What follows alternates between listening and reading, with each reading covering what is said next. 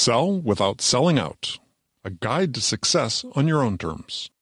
Written and narrated by Andy Paul. Dedication. This book is dedicated to Vicky. Of course, none of this would have been possible without you. I'm in constant awe of the profound impact you've had on the lives of your students. If this book can have even a fraction of that impact on the careers of the people who read and listen to it, then it will be an amazing success. Author's Note: This book is not another work of fiction about how you can morph overnight into a sales superstar. There's none of that BS here. This book is about making the choice to turn your back on the salesy behaviors that are so embedded in modern sales. Behaviors that make everyone cringe, including you. That's the selling out part.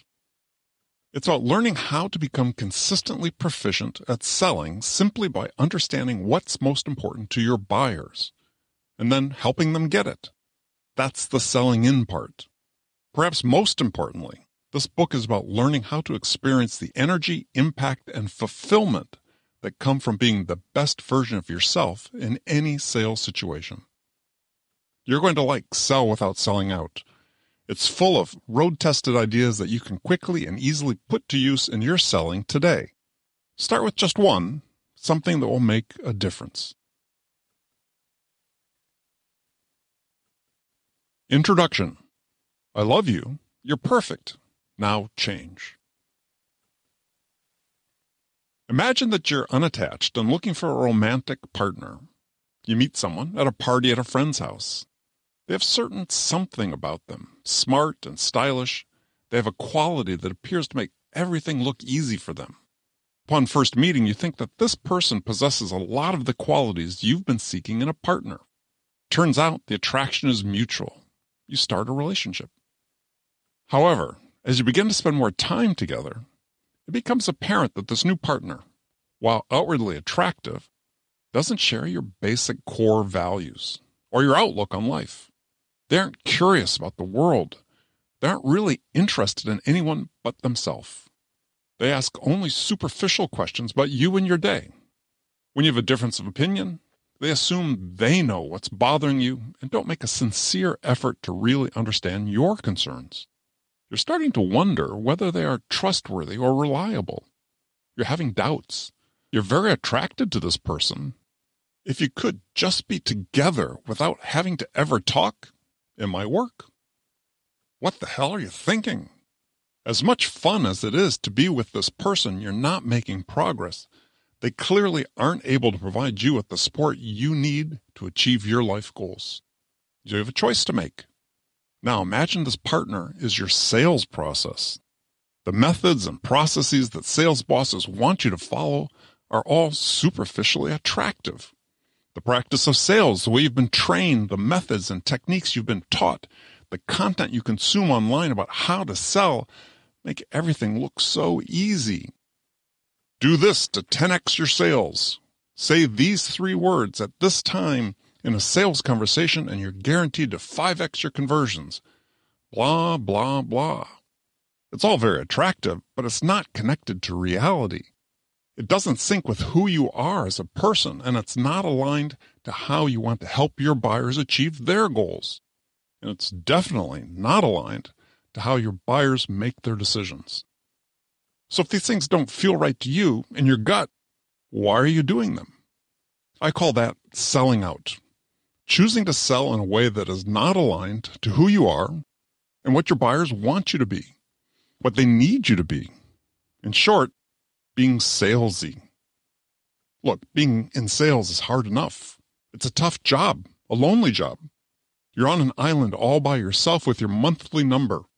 Why make it harder by selling in a way that turns you into someone you don't recognize? You have a choice. Sell out your future, your values, and yourself for possible short-term gain, or stay true to yourself and create success on your own terms. I call that selling in.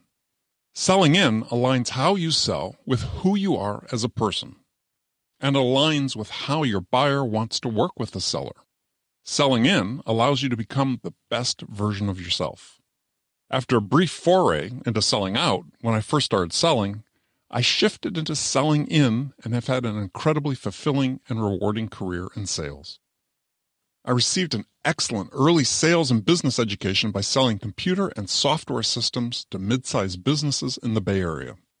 There was no better learning experience at the start of a sales career than being able to chat with successful entrepreneurs about how they built their businesses and how I could help them achieve their next level of growth and profitability. I grew from that beginning into positions where I sold hundreds of millions of dollars worth of complex communications products and services to very large enterprises around the globe. For years, I lived on airplanes, winning big deals on every continent but Antarctica. I've grown sales teams at successful startups and some that weren't so successful. I've run my own sales consulting business for 20 years, helping companies turn around underperforming sales teams. I published 2 previous sales books, and I created and host the influential Sales Enablement podcast with Andy Paul, featuring more than 1,000 conversations with some of the best and brightest minds in the industry. In 2020, I sold my podcast to Revenue.io, a high-growth SaaS software as a service startup. Any success I've achieved, I attribute to one decision I made at the very beginning of my sales career. I was determined to act and sell in a way that aligned with who I am as a person, my values and character. I didn't see a choice. Otherwise, it was going to be a very short career. Have I been perfect in this regard? God, no. But the times when I had to sell out, to act with a buyer in a manner that made both of us uncomfortable, thankfully were so few that they're still burned into my memory. Jack, my apologies for calling you in the middle of Christmas Eve Mass to ask you to fax that order to me. They made me do it. Selling out is surrender. It's giving in to ways of selling that are out of alignment with who you are as a person. Selling in is embracing behaviors that are in alignment with your values and in alignment with what your buyers need from you. What we do as sellers isn't complicated. We listen to understand what the most important thing is to our buyers, and then we help them get it. The legendary sales trainer Zig Ziglar once said, "You will get all you want in life if you help enough other people get what they want." This book is about how you do that in a way that best aligns with how your buyers want to work with you, and, as importantly, in a way that's aligned with how you want to act as a person.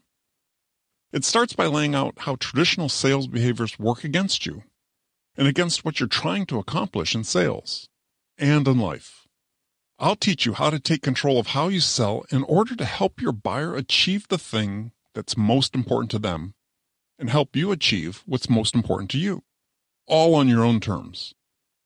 At the heart of taking control are 4 core sales behaviors. These are the sell-in pillars: connection, curiosity, understanding, generosity. Everything that I've accomplished in my professional and personal lives have stemmed from how I've embodied these 4 behaviors to help others achieve the things that are most important to them. Everything else is window dressing. In this book, you'll learn how to embrace these pillars and use them to become the very best sales version of yourself. Finally, I'll show you how to use selling in to shorten the buyer's journey and accelerate your sales. The method will surprise you with its simplicity and effectiveness. Selling in clicks because it's natural, our innate human behavior. We are wired to connect, to be curious, to understand, and to be generous. Being human is the shortest path to helping your buyers get what is most important to them. Selling out is the opposite of natural, like food dye red number 2, or a badly fitted toupee that's perched on a man's head like a small rodent waiting to pounce. Selling out is learned behavior. That's why it's awkward and soulless. That's why it doesn't feel right to your buyers or to you. It's the shortest path to burnout and a career change. In his book about the future of work, Humans Are Underrated, Jeff Colvin wrote that success in the future will belong to those people who learn how to become more intensely human. meaning that the high achievers will be the people who learn how to be really proficient at those human behaviors that machines can't replicate well. That's selling in. Selling out could easily be automated using today's technologies. Repetitive sales actions that have no value for the buyer are prime candidates for becoming the province of the machines. Sell in or sell out? The choice is up to you. Make yours by listening on. Chapter 1. What human being acts this way? My first sales training class took place in the basement of a Holiday Inn in Pasadena, California, a block from the route of the annual New Year's Day Rose Parade. I sat in a darkened room with 30 other newbie salespeople watching a video of a creepily sincere, slick-haired con man. This top trainer, with a demeanor reminiscent of an early Sunday morning TV preacher, was teaching us how to sell. How to open a conversation with a phony icebreaker. How to bully through objections. How to trial close with misdirection.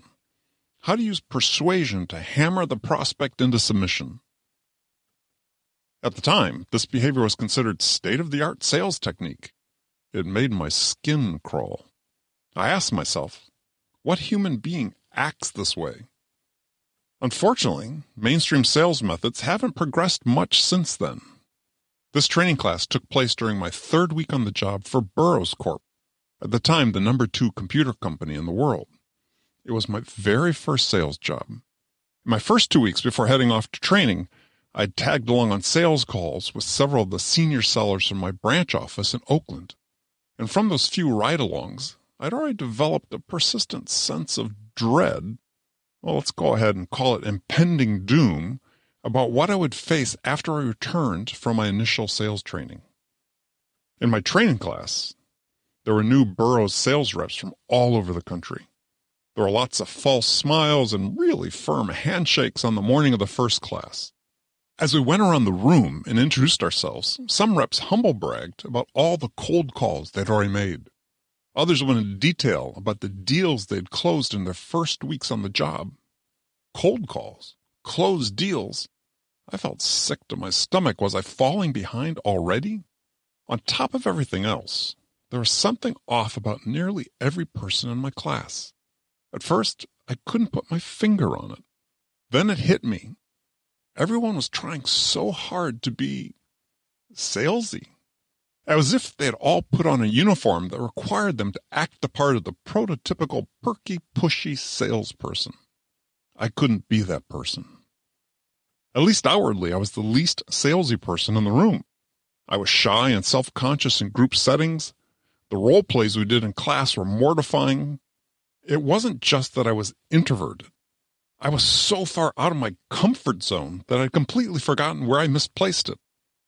In less than 2 weeks, I'd be back in my branch office, driving out in the field by 8:30 every morning to make dozens of cold calls on unsuspecting buyers who, as regular human beings, instinctively recoiled in the face of the cringe-inducing sales methods I'd just learned. And that, in a nutshell, was my problem. I just couldn't be that person. I wouldn't be that person. In order to sell, would I have to become a sellout? I felt the conflict that nearly every seller feels at multiple points in their career. To do this job, would I have to become someone I wouldn't recognize when I looked at myself in the mirror? Chapter 2. Stand out or sell out? Atomic Habits author James Clear writes, "Every action is a vote for the type of person you wish to become." This statement begs the question, what type of seller do you want to become? A sellout who struggles to establish a firm footing in sales? Or a consistently good seller who sells in and stands out year after year? There's often a yawning chasm between how sellers imagine themselves professionally interacting with and helping their buyers versus how they sell in reality. There's also a wide gap between how their buyer perceives them and how they would like to be perceived, which is as a trusted advisor and source of value. Pushy, self-interested, lazy, uninformed, clueless. Buyers often use these adjectives to describe salespeople. Unfair? Of course, but buyers' seemingly instinctive distrust of sellers didn't materialize out of thin air. Buyers' experiences with sellers continue to reinforce this negative perception, and sellers have helped perpetuate this problem through the salesy techniques and behaviors they're trained to use. It doesn't need to be this way, but the impetus for change has to come from you, the individual seller. It's not going to come from your bosses or managers. They're invested in the status quo. So let's assess where you currently are on your selling in journey. At this time, please refer to the PDF document you downloaded when you purchased this book. In there, you will find a chart that details sales behaviors that differentiate selling in from selling out. Selling out and selling in sit at the opposite ends of a spectrum. Where do you currently sit? Now, what would it take to move you more toward selling in? You get to decide which actions will enable you to become the type of seller you want to be. One who actually helps the buyer, or one who pushes a product or service on the buyer in a way that leaves both of you feeling dirty and a bit ashamed to make eye contact. You can become the standout seller who doesn't have to sell out to get what you want out of your sales career. Chapter 3. Selling to Humans. What your buyers need from you. Sales is a human business. So, I really hate to say this, but sellers aren't very good at selling to humans. More often than not, your customers make the decision to buy from you in spite of you, not because of you. If you're going to stop selling out, you have to take control of how you sell. Before you can do that, you first have to understand exactly what your buyers need from you. According to a Forrester study, executives consider less than 1/5 of the meetings they have with salespeople to be valuable. In other words, more than 80% of buyers earned zero return on the time and attention they invested in you. Buyers are figuratively holding their noses and buying from you in spite of your best efforts to sell to them. This happens primarily because you have been selling out. Look at selling this way. Every choice and decision a buyer makes during their buying journey is their referendum on you. And it's personal. Not in a you're a bad human sort of way. Personal as in you don't really understand what's most important to me, so I don't have confidence that you can help me get it. If, to paraphrase Dan Pink, to sell is human, then we need to learn how to get much better at selling to humans, because our buyers are moving on without us. In their 2018 research on buyer enablement, Gartner mapped out an intricate flow diagram that charted the steps of the B2B, or business-to-business, buyer's buying journey. In their densely packed flowchart, the word sales is mentioned only once. Ouch! The message from B2B buyers is clear. You, the sellers, aren't providing us, the buyers, with enough value to help us make a decision. So we'll have to figure out this whole thing on our own. Cue the analyst reports that breathlessly predict the looming obsolescence of B2B sales jobs. It doesn't have to be that way. It really doesn't. You see, buyers want your help. They need your help. They need you, the human seller. It's true. I know. You've read the results of surveys with buyers that were published during the COVID-19 pandemic that confidently stated that the world had changed, that B2B buyers really don't want to engage with salespeople. Well, talk about old news. No buyer in the history of B2B selling, or maybe in the entire history of civilization, has ever wanted to talk with a salesperson. I'm very good at what I do, but my customers aren't waiting for me to call them for a friendly chat. We're not trying to make friends with our buyers. We're working to help them solve their problems to achieve the business outcomes that are most important to them. When your buyers set out to explore the purchase of a new product or service, what is their mindset? Do they want to invest unlimited amounts of time and effort to exhaustively investigate all their alternatives? I mean, if they've recognized that they have a problem to solve or a pain point to cure, Do they dismiss the urgency and give themselves as much time as they need to make the optimal decision? No. So when a buyer is ready to have a conversation with you, when a buyer is prepared to invest their time and attention in you, it's because they need your help. They've gone as far as they can go on their own, and now they've turned to you. At that moment, your buyer needs your help to A, quickly gather and make sense of the information they need to make a decision about how to get their most important thing, and B, accomplish this with the least possible investment of their time, attention, and resources. Your job as a seller is to listen to understand what the most important thing is to your buyer and then help them get it. Your buyers need your help with that second part, the help them get it part. This means that your buyers need your help to quickly gather and make sense of the information they need to make their decision with the least possible investment of their time, attention, and resources. But here's the thing. Selling out doesn't get them there. Buyers don't need your process. They don't need a dose of your earnest persuasion. They don't need you to be salesy. They'll go through their buyer's journey without you if you add friction to their process and force them to invest more time and attention than necessary. If you start selling in, every sales action you take will align with this goal of your buyers. They need your influence to help them make the right choices and decisions. Start selling in, and you'll become the reason your buyers decide to buy from your company. Not your product, not your company. You. Chapter 4. You're not the boss of me. Seize control of how you sell. Step 1 in your transformation from selling out to selling in starts with taking control of how you sell. That's why your sales boss will hate that you're listening to this book. Selling in requires that you behave more independently, act more autonomously, and exert more personal control over how you sell.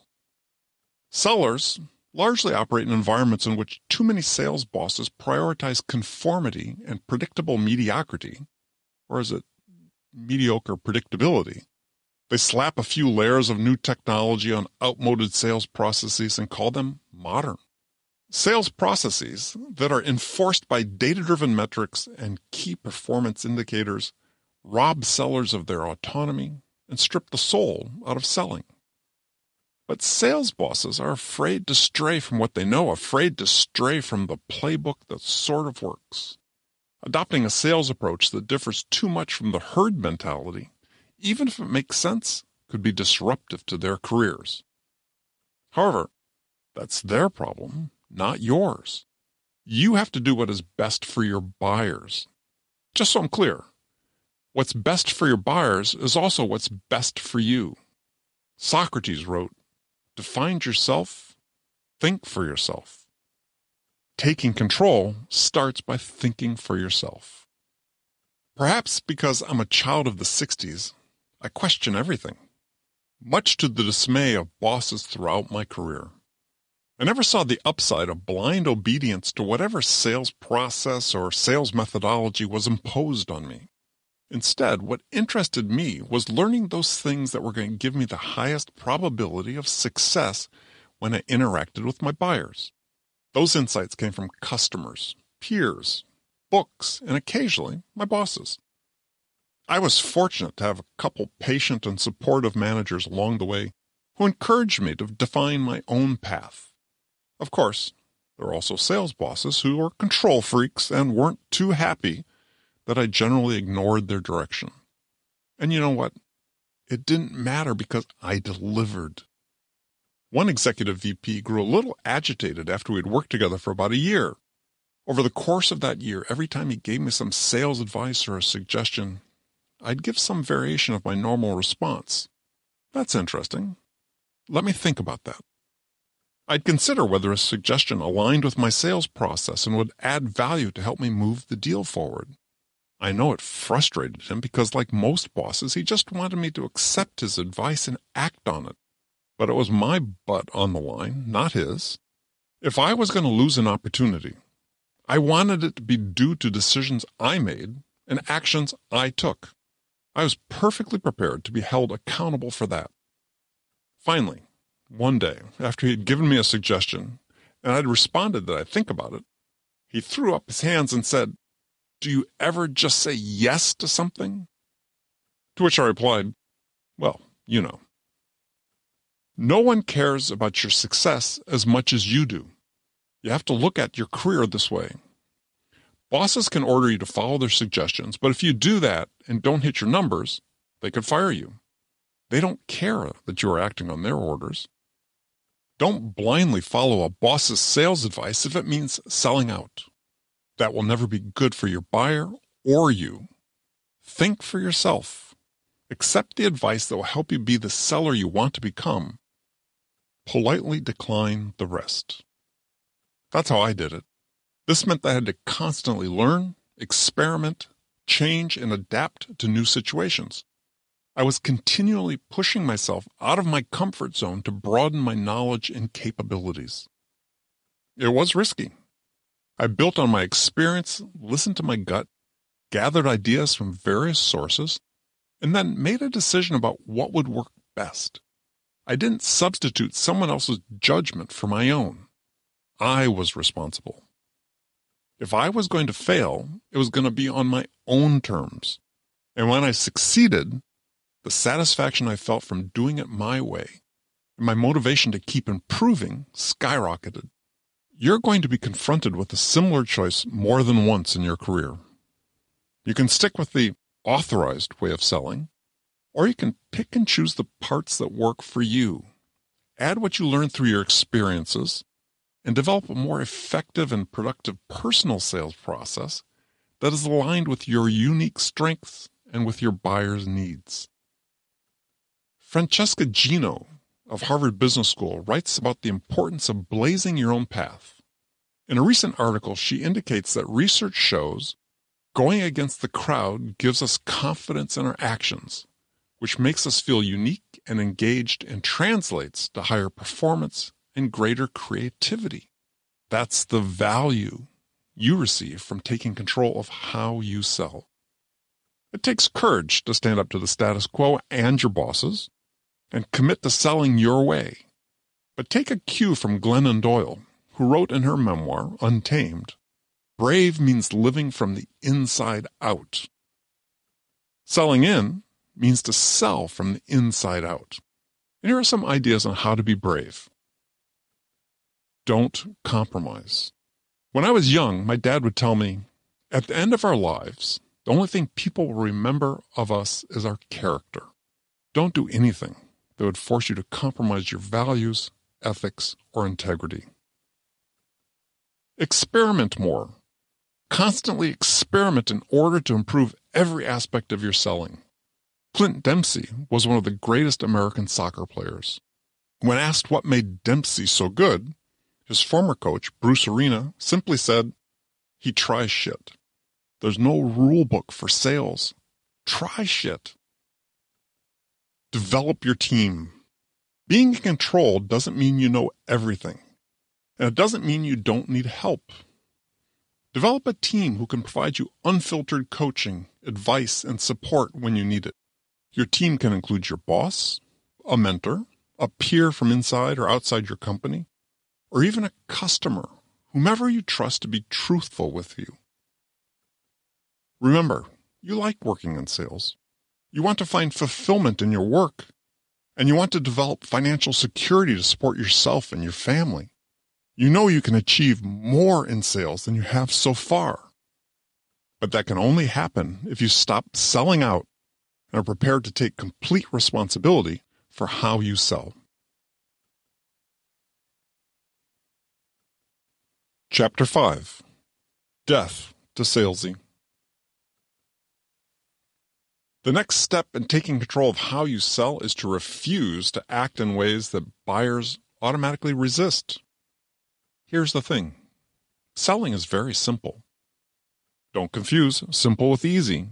Selling is hard work. That is never going to change. But come on, sellers make selling unnecessarily hard by acting in ways that turn off their buyers. It doesn't have to be that way.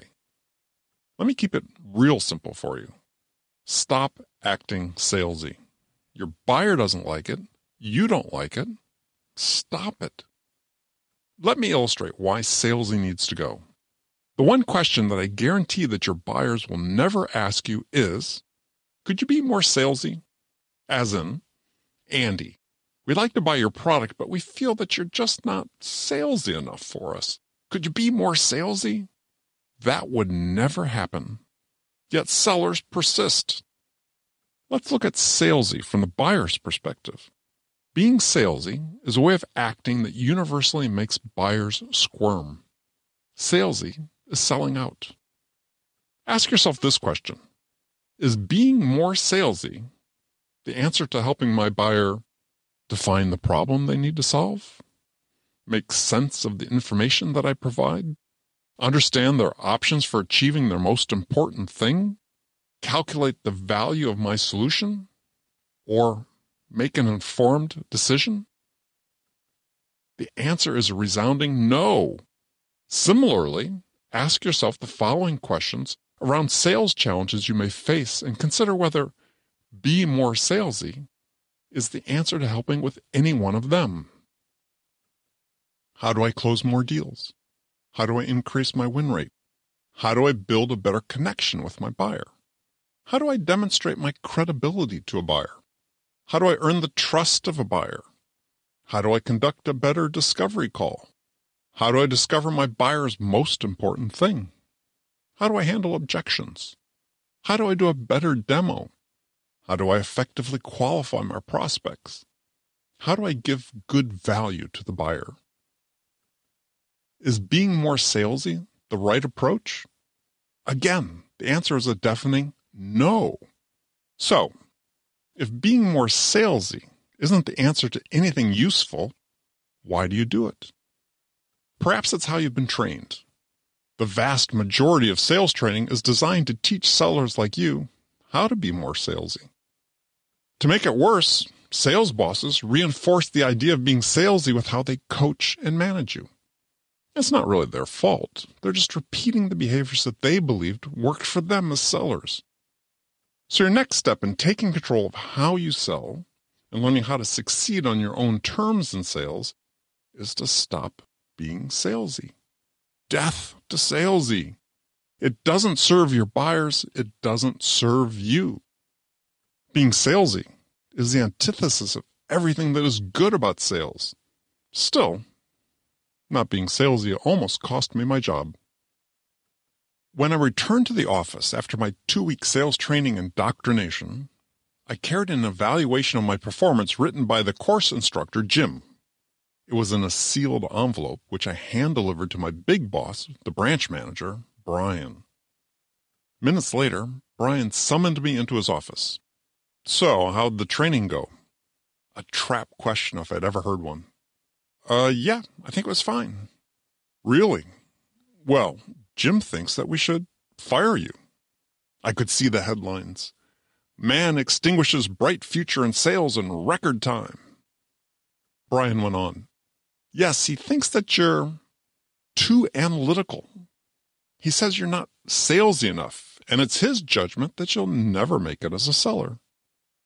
Jim thought I should have been fired for not being salesy. Failing sales training was like a slap to the face to wake me up. If I wanted to be good at sales, I had to figure out how to make sales work for me. Which I did, through the use of just 4 factors that enabled me to sell in with my customers. These are the pillars of selling in. 1. Connection. Engage with a buyer on a human level to earn their trust and the permission to stick your nose into their business. 2. Curiosity. Ask great questions to help the buyer more fully understand the scope and impact of the changes they want to make and to help them understand what they don't know. 3. Understanding. Listen slowly to make sure you fully understand what outcomes are most important to the buyer and other parties. 4. generosity. Enable buyers by bringing your value and vision to help them achieve what's most important to them. These 4 surprisingly simple behaviors are the opposite of salesy. With them, you'll build rock-solid, productive, influence-based relationships that will enable you to succeed on your own terms in the modern sales world. They will accelerate your ability to help your buyer quickly gather and make sense of the information they need to make their choice with the least possible investment of their time and resources. These sell-in pillars are as effective in a virtual or digital sales environment as they are in face-to-face selling. Human buyers act as humans and receive and process information as humans, irrespective of the medium of communication. Though I have flown roughly 2 million miles in my career, more than 90% of my sales interactions with buyers were done remotely or digitally, including most of those I describe in this book. Pro tip: how will you know you're on the right track? When your buyer tells you, "You don't act like a salesperson." This is one of the greatest compliments that you can receive. Don't limit yourself to being everyone's stereotype of a salesperson. Chapter 6. Influence rules, persuasion drools. If you're going to stop being salesy, then you need to have the right mindset and perspective about the interactions you have with your buyers.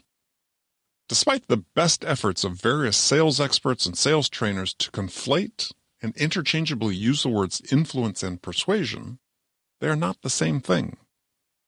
There's a reason Dale Carnegie didn't title his classic book, How to Win Friends and Persuade People. To persuade means to prevail on someone to do something by argument, entreaty, or expostulation. To prevail is to gain ascendancy by strength. In other words, to coerce a buyer to do something, which just reinforces their negative image of sellers as sellouts. If your primary job in sales is to listen to understand what the most important thing is for your buyer and then help them get that, then what value does persuasion offer? Are you going to persuade the buyer to change their mind about what is most important to them? Similarly, if your buyer's job is to quickly gather and make sense of the information they need to make a decision to get what is most important to them, then how does persuasion help them achieve that?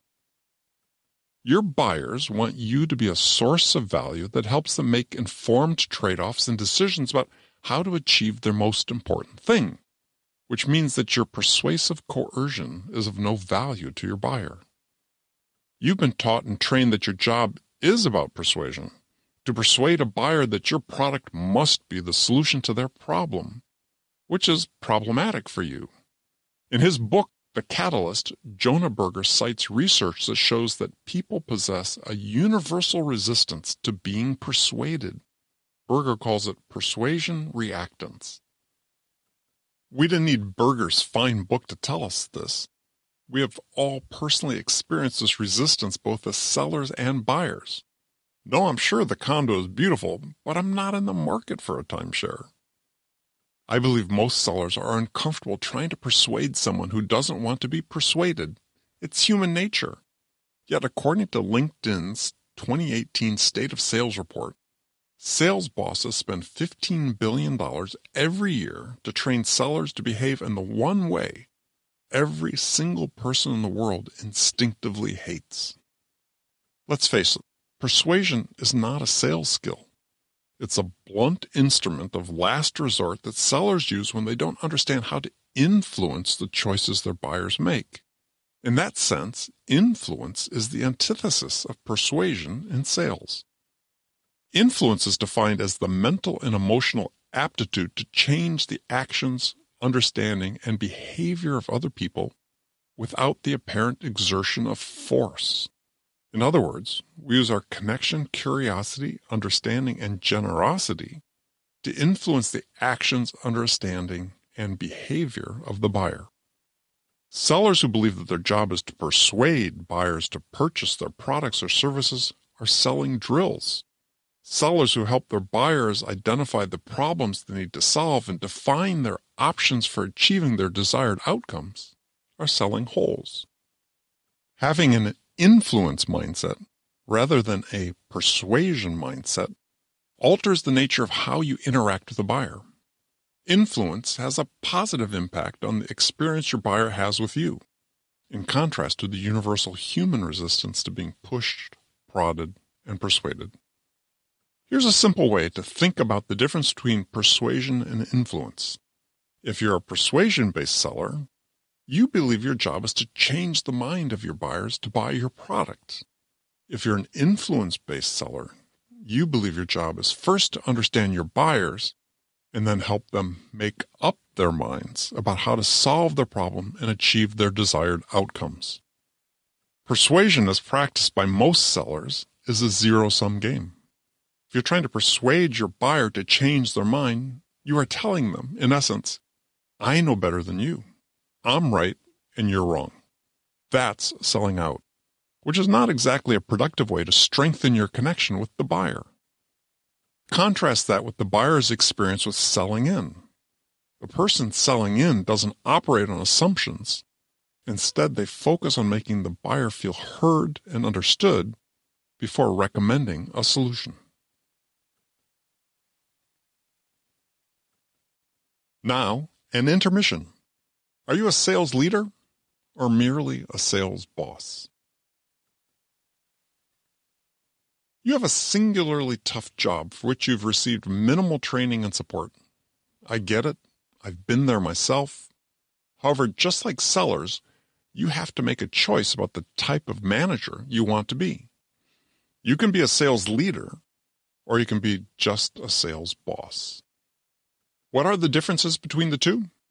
Well, let's start with the basics. Sales leaders know their success flows from helping their people become the best version of themselves. Sales bosses think success is based on driving their people to do more stuff, and then they diverge from there. Being merely a sales boss isn't helping your sellers, and it certainly isn't helping you achieve the things in your career that are most important to you. It's time for a change. No one is better positioned to help your seller stop selling out and start selling in than you. There will be challenges. For instance, if you're a sales boss, chances are that you work for a sales boss too. So some of this behavior is probably being forced on you. Again, I get it. But to be the solution, you need the courage to change. Though this book is a guide to success for the individual contributor, it also has a lot of lessons for you as a manager who aspires to be a sales leader. As someone who is responsible for the performance and growth of your sellers, your ambition should never be to make all your sellers into clones of your top performer. It won't work. It's counterproductive. Every seller is unique in their mental makeup, mindset, and capabilities, which means that their recipe for personal success is unique to them. You shouldn't try to fit a round peg into the square hole that is your one-size-fits-all sales process. As a sales leader, what you should aspire to achieve is to help every one of your sellers become the very best version of themselves. This is what they want. This is what you should want. This is the express ticket to faster growth through improved sales performance, and to a team of sellers that are more productive, less stressed, more fulfilled, and prepared to stick around and grow with you. Also, as you listen to this book, you'll hear me tell sellers that they need to push back on orders and suggestions from you that aren't helping them develop and grow. If they want to become the best sales version of themselves, they need to have the autonomy to experiment and fail on their own terms. That may make you nervous because you believe that the certainty of your sales process is what enables individual sales success. Don't kid yourself. It doesn't. Don't get me wrong. Process is important, but your process works only to the degree that it supports the personal sales process of the individual seller. This book gives sellers the right tools and mindset to develop a successful process of selling that is in alignment with their strengths and in alignment with what their buyers need from them to make good decisions. That's how they become the very best version of themselves. If you support that, it's a win for your buyers, your sellers, and you. And you'll find yourself evolving from a sales boss into a sales leader. At this time, please refer to the PDF document you downloaded when you purchased this book. There you will find a chart that details the management behaviors that distinguish a sales leader from a sales boss. Chapter 7. There's one question every buyer will ask you. Very early in my career in sales, I made a cold call on the CEO of a large home builder in my territory. I was selling computers for what was, at the time, one of the largest computer companies. A newly minted sales rep, I was freshly trained in sales and computers. I was 21, but looked like I was just shy of my 16th birthday. Shoes shined and red power ties straightened. I marched into the lobby and asked the receptionist to see Bill, the CEO. I fully expected that I was going to be rebuffed, so of course I was completely taken aback when Bill came into the lobby, shook my hand, and escorted me into his office. Bill was very polite and completely old school, even for that era. Silver hair, nice tan, expensive shirt, and slacks that hung just so. He took me into his office, which was empty except for the chairs on either side of his massive wooden desk with a phone on it. He motioned for me to sit down opposite him. He asked for my business card. I reached over the aircraft carrier-sized surface of the desk and handed it to him. He took it, slowly turning it in his hands, examining it back and front, and laid it on the desk in front of him. So, young man, what can I do for you? I took a deep breath and launched into my pitch, just as I'd been trained to do.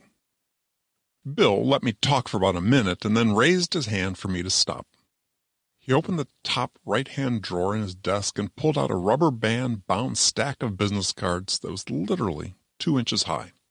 These are all the computer salespeople who have been in here to see me the last year. He pulled off the rubber band and spread the cards across the top of his desk like a blackjack dealer in Vegas. There were dozens of cards from every competitor I could think of, as well as from nearly every sales rep from my own branch office. And I didn't buy a thing from any of them. He gathered all the business cards back into a neat stack, except mine. So, forget all the other stuff you were just talking about. He picked up my card and looked at it again and set it down. Mr. Paul, tell me, why should I buy from you? The question took me by surprise. It was clear from the firm tone in his voice and the look in his eyes that the question Bill was asking me wasn't why he should buy a computer from the company I represented. No, he simply wanted me to answer why he should buy from me. Why you, he was asking. And the honest answer to his question was that I had no idea. Why you? This is the question that every buyer, every stakeholder in a decision, will ask you. After killing off salesy and putting the lid on persuasion, how you answer this question is the most important step in taking control of how you sell. It's where you irrevocably move from selling out to selling in. This is such a simple question, but so hard to answer. I don't mean the why should I buy from you question. Instead, I'm referring to a question we've all been asked hundreds of times in our lives, regardless of our profession. Listen to this list, and you'll see that hardly a day passes when you aren't asked this question in one form or another. Why should I work with you? Why should I trust you? Why should I invest my time in you? Why should I collaborate with you? Why should I take advice from you? Why should I buy from you? Why should I risk my money on you? Why should I accept you? Why should I hire you? At heart, these are all the same question. Think through that list of questions again. This time, delete all the words between why and you. You see, the real question that people are asking is, why you? This is why it's so critically important to be in charge of how you sell, because you are the difference between winning and losing. You, the human, not the company you work for, not the product you sell, you. The answer to this question has very little to do with the brand name of the institution you work for, or the prestige of the university you attended, or the past successes on your resume, your number of Instagram followers, who your parents are. It's not that all of these considerations are unimportant. It's just that they are matters of secondary importance compared to why you. And you can't be you if you are selling out. The why you question is not rhetorical. It's an essential question that we all need to be able to answer for anyone we're trying to influence. In most instances, the question is not asked out loud. However, the buyer is always asking it, whether you hear it or not, and you need to answer it well. Why you sits at the very heart of some of the most important choices and decisions buyers make. Choices that affect their careers and lives, decisions that affect your career and life. Why should I trust you to help me identify what is most important to me and to help me get it? Why are you the one to help me solve my problem and reach my desired business outcomes? There's a reason your buyer accepts your expertise, experience, and insights.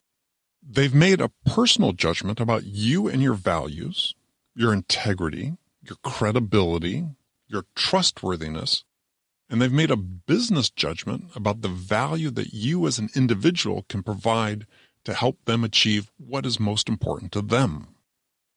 When you answer the question to the satisfaction of a buyer, an important shift of the buyer-seller dynamic occurs. It changes from a conventional persuasion-based, I'm trying to get something from you, i.e. an order, sales scenario, to a dynamic influence-based, I have value to give you that will help you make your choices about how to solve your problem, sales scenario. The words are important. Being salesy is selling out. Persuasion is selling out. Influence is what your buyers want from you. In short, why you simply means one thing. Why should I, the buyer, provide you, the seller, the opportunity to influence me and the choices I have to make?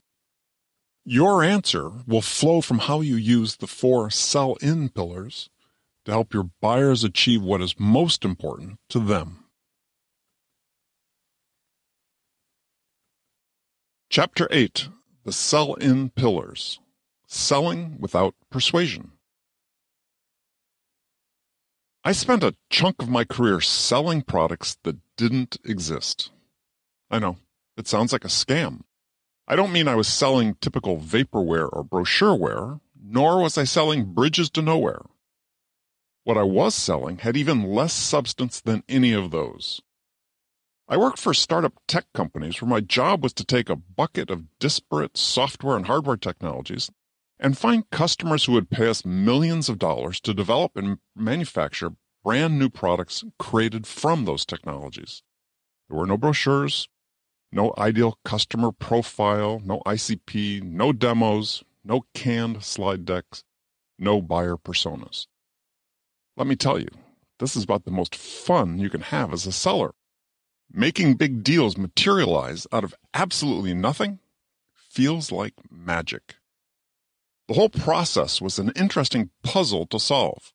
Since I didn't know what pain points I was addressing or what problem I was solving, defining who my target prospect should be was an exercise in creativity. Furthermore, it was a challenge to determine who at the company was the right person to speak to. And since the people I contacted uniformly had no idea that they had a need for a product that didn't exist, it made the initial sales conversations a bit unpredictable, like driving a car on black ice. I wasn't selling any one product, yet I was also selling everything. Opportunity, choice, freedom, control, vision. I had to become an expert at selling without persuasion.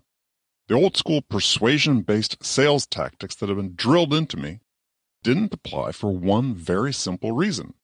You can't persuade someone to buy a solution that doesn't exist to solve a problem they're not aware they have.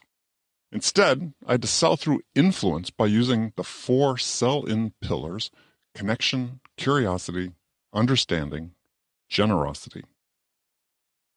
Connection enables you to create the human connection through which you build credibility and earn trust with your buyer. Curiosity unearths the buyer's challenges, problems, requirements, and future goals. It's about being interested in others before yourself. Understanding gives value to the words, goals, and ideas of your buyer. It's not enough to know your buyer's pain points and desired outcomes. You have to understand them and why they are important to your buyer. Generosity is about giving things that are of value to the buyer in order to help them achieve what is most important to them. These pillars form the structure of how I interacted with my buyers. I made a connection with executives at all levels within my targeted accounts by asking insight questions to trigger conversations.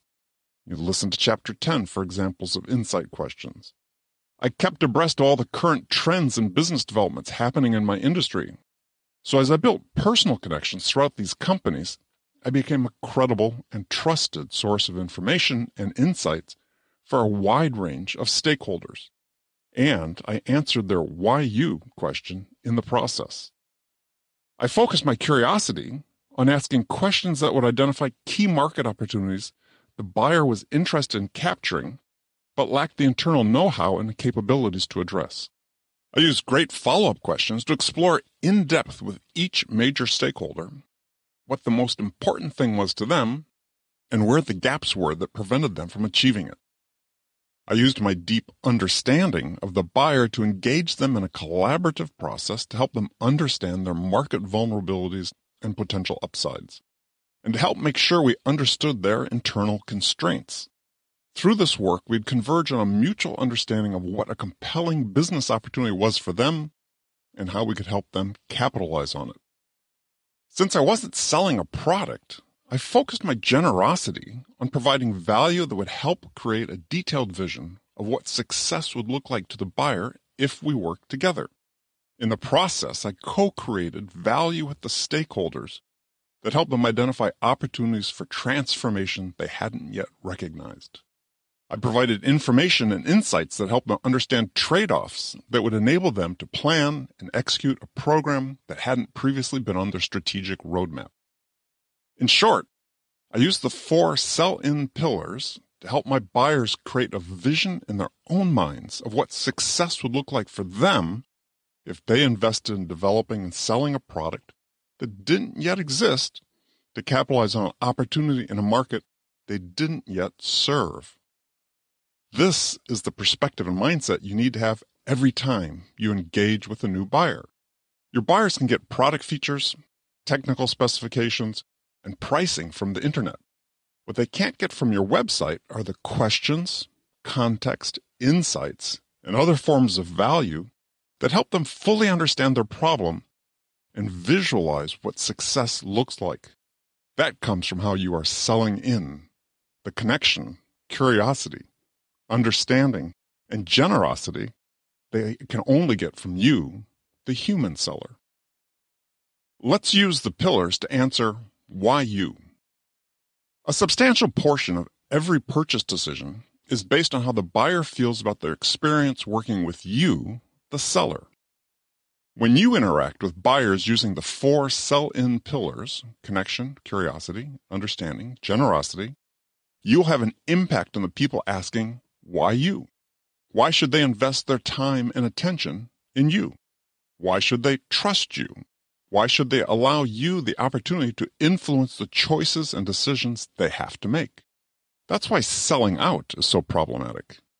Being on the receiving end of someone salesy is not a good experience for the buyer. And while that might not completely slam the door on your chances of winning your buyer's business, it certainly doesn't help you. When you use the sell-in pillars, your buyers will feel connected. When you connect with someone at a human level, you make them feel part of something bigger than themselves. They become a part of your network. As you build a relationship with that person, you represent new possibilities to them, possibilities for connection and for growth. In addition, being connected is the pathway to trust. Being open and vulnerable is not just a way to build trust with someone, it also makes the other person feel trusted. That opens the door to influence. Your buyers will feel interesting. It's really very simple. When you are curious and demonstrate a sincere interest about another person, you make them feel interesting. That builds their sense of self-worth. Everyone believes they have something to offer to others if only someone cared to ask. That someone will be you. Your buyers will feel understood. When you ask questions to truly understand what's most important to another person, you not only come to understand how they feel, you also understand why they feel the way they do. Understanding this context is the key to making people feel understood, and it is the very definition of empathy. Being more empathetic enables you to make better decisions about how to help someone achieve their goals. Your buyers will feel valued. When you make a person feel understood, you make them feel valued. When you're generous and give something of value to someone, you make them feel valued. You trigger potential reciprocity. If you're a salesperson and you share an insight with a prospect that helps them better understand the problem they're trying to solve, that new knowledge will make the prospect feel valued. In addition, with this new knowledge, the person potentially can increase their contribution to the greater good of their own organization. In this way, they then become more valued within their organization. Let's go through each sell-in pillar in turn. Chapter 9. Connection. Maya Angelou, the great American poet, famously said, "People will forget what you said, people will forget what you did, people will never forget how you made them feel." Connecting is about how human you make other people feel. It's how they experience you. It's not a judgment about your worth as a human being. Connecting on a human level is more about who you are than what you know or what you do. It's about how a buyer experiences you, your values, and character. Look at your own experience buying products or services, or your experience paying for advice. It doesn't matter whether it's for personal or business purposes. Think back to all the salespeople, real estate agents, doctors, financial advisors, therapists, and others that you have chosen to work with in your life. Before making that choice, how often did you say to yourself, I'm not sure I really trust this financial advisor, but what the heck, I'm going to invest my money with her anyway. Or, this painting contractor kind of gives me the creeps, but I'm going to use him anyway. The answer is never. You didn't. And your buyers ask the exact same questions about you. Don't believe anyone who tells you differently. Good things rarely happen in sales without that human-to-human connection. It's possible, but not highly probable. Think about influence from your buyer's perspective. When they decide that they have to interact with one or more salespeople, they have a choice. They have a limited amount of time to devote to this task. Therefore, they have to carefully choose which sellers are worth the investment of their time and attention. Which ones will help increase their chances of achieving their desired outcomes? Who should they allow to influence the choices they have to make? You can't pitch someone on why they should trust you. You can't explain to someone why they should build a relationship with you. They have to experience you. In The Challenger Sale, Brent Adamson and Matthew Dixon wrote that 53% of the buyer decision is based on their buying experience. That's their experience of you.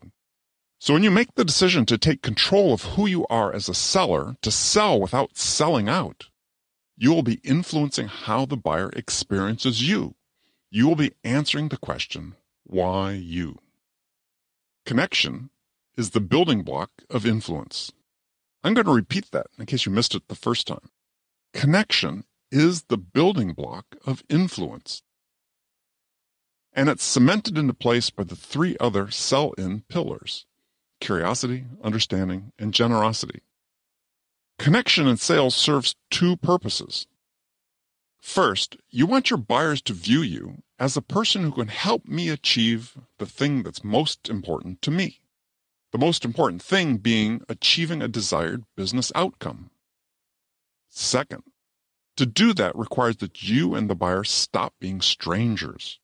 It requires that you create a positive perception in the mind of the buyer. You want them to think of you as a person and a resource that can deliver value to them. It requires that buyers feel the interest, respect, and empathy you have for them. It requires that the buyers perceive and believe that you have the credibility and trustworthiness to help them make important trade-offs and decisions. Connection is the gateway to learning and understanding what is important to another person and how you can make it happen for them. Connection is the portal through which the buyer experiences you and through which you develop the necessary empathy, credibility, and trust that enable you to help your buyer. It's why connection is so central to establishing your influence. Your buyers want to do business with people with whom they feel a level of connection and trust. Your ability to influence starts with the moment of connection. Your motivation for building a strong human connection with your buyer should simply be, how can I help you achieve what's important for you? Connection is the opposite of what we all experience on LinkedIn and other online platforms. There, it's all about, I want to connect with you so I can pitch you something. Social media is the home of the what can you do for me ethos. In his book, Never Eat Alone, Keith Ferrazzi uses the phrase, what's the fastest way I can help you? And I love that. It's not about reciprocity as in, you scratch my back and I'll scratch yours. Instead, it's a clear acknowledgement that in today's sales environment, the surest path to achieving one's own goals is to ensure that other people achieve theirs. I listen to the buyer to define and understand what's most important to them, then I help them get it. That journey starts with a human connection with your buyer. Let's review how to make that happen. What's the not-so-secret secret to connecting with a buyer? It's simple. Be a good human. Be respectful. Be curious and interested in the other person. Be other-oriented. Be helpful. Add value. You'd think I shouldn't have to state the obvious. Unfortunately, I do. There are some who would have you believe that a good connection with a buyer isn't that vital. They are wrong. Feel free to take your chances with that approach. It won't work. It costs you absolutely nothing to be a good person. It doesn't take more time. It doesn't take any money. It's one of the few things in sales that is truly easy to do and that is completely under your control. Here are some surefire ways to connect with your buyers in person or remotely. First impressions are forever. Making a positive first impression on a buyer does not happen by chance. It's not one of those they either like me or they don't moments. You have control over the impression you create. When two people first meet, each forms their impression of the other person in as little as 250 milliseconds. That's the time it takes to blink. Here's the rub. Research has found that these first impressions are sticky, meaning they aren't easily changed. Even when people are presented with evidence that contradicts their initial opinion of another person, they rarely change their minds. What does this mean for you? That it's absolutely essential for you to make a positive and memorable first impression on your potential buyers. My parents drilled the power of the first impression into me. You only get one chance to make a good first impression, they repeated. At times I felt that my parents were so insistent that my siblings and I learned good manners because they were afraid of us embarrassing them in a social setting. While there was some truth in that, in retrospect, I think they were equally focused on making certain that we didn't embarrass ourselves. Be respectful. Be friendly. Don't assume anything. For instance, don't assume that it's okay to call the 50-year-old CEO of your buyer pal. There will be sales bosses that tell you not to use small talk with buyers. They will try to persuade you that buyers don't like it or don't have the time for it. And I am telling you that those who give you this bad advice are dead wrong. Don't take that advice. In my experience, those who argue most strenuously against small talk are generally not good at it. So take their advice with a large grain of salt. The science is clear that small talk is essential to connecting and building relationships. In fact, small talk makes you happy. That being said, don't overdo it. A few minutes to start a call or a meeting is okay. Beyond that, you're digging into time reserved for business. Here's my favorite small talk starter. It's contrary to the advice that any sales boss or sales trainer will give. I ask about the weather. You see, everyone experiences weather. If you want to quickly establish common ground with a buyer, ask about the one experience that you know you have in common. But be advised, there's a good way to ask about the weather and a bad way. The bad way to ask, "Hey, how's the weather out there?" is lazy and pointless. Instead, prior to your call, check the weather where the buyer is located. I see you're getting hammered with a blizzard today. Snow day for the kids? I loved those as a kid. What was your favorite movie to watch on snow day? Use the shared general experience of weather to bridge into a shared personal experience that creates a connection. That's what I have found to be effective. There are a ton of other small talk openers. Google small talk conversation starters if you need ideas. And use LinkedIn and other social media as great sources of information about the interests of your buyers that you could use to establish common ground. Invest in a bit of small talk. It works.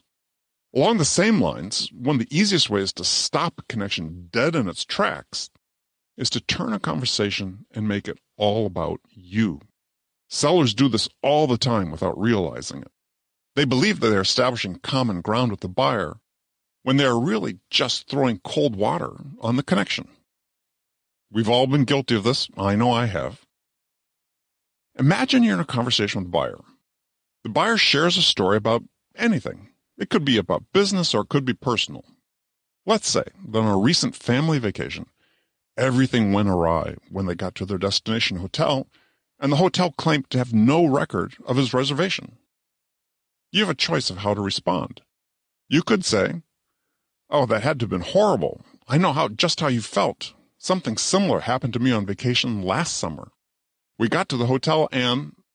Or you could say, "That had to have been horrible.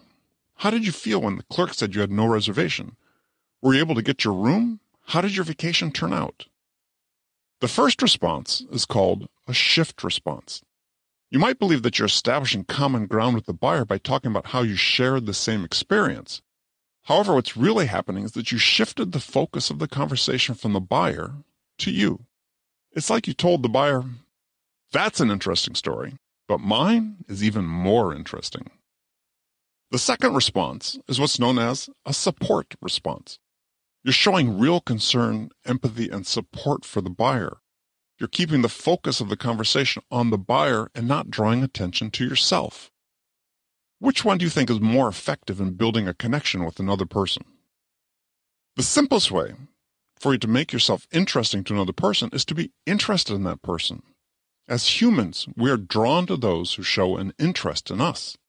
Put yourself in the position of a buyer who receives calls from two sellers. One makes a pitch for his product. The other seller asks relevant questions about you, your history, and your requirements. Which one would you reward with your attention? Let's take that one step further. Do you know how to make a friend? I hesitate to use the word friend in this context because you're not trying to become friends with your buyers.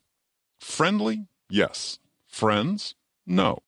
However, I bring it up because research has found that the key to successfully connecting with someone you've just met is knowing how to make a friend. Yep, that's it. Make a friend.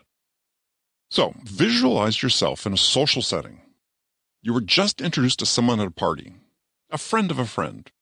What do you say to them? Do you immediately ask them to give you something? Of course not. When you meet someone new in a purely social setting, you don't think only of what that person can do for you. You show a genuine interest in that person and try to establish a bond based on a common interest. And that's all you need to do when you're connecting with a buyer. The next time you speak with a potential buyer for the first time, imagine instead that you're meeting them at a party, at your kid's school, or in some non-business setting. In that environment, ask yourself, what's the first question I'd normally ask a new acquaintance? Connecting is simple. Be more interested in others than in yourself. Just a quick reminder that when you're trying to build a connection with another human being, your objective is to learn about them, which means you have to let them do the talking. Tom Hanks is one of my favorite actors.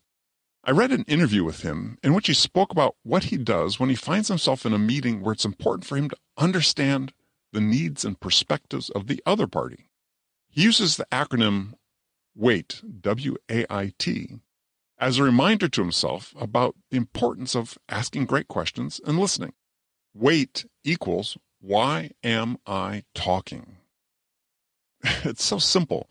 If you're on a sales call, tell yourself to wait. Why am I talking if I'm trying to connect with this person? Why am I talking if I need to learn about this person and their needs? Why am I talking if I need to develop an in-depth understanding of what the most important thing is to this buyer? Then shut up and listen. Imagine you're in an interview for a job. Instead of waiting for the interviewer to kick things off, you ask a question first. I know you probably have a list of questions to ask me, but would you mind if I start by asking you a question? Bang! That's a badass connection move. Now you're in control of the narrative. Remember, you become interesting to other people by being interested in what's important to them and ultimately you. Here's an easy technique you can use to kickstart a productive conversation with a buyer. I call it the Ask 5 rule. It means that you have to ask a minimum of 5 questions of the buyer before they ask their first question of you.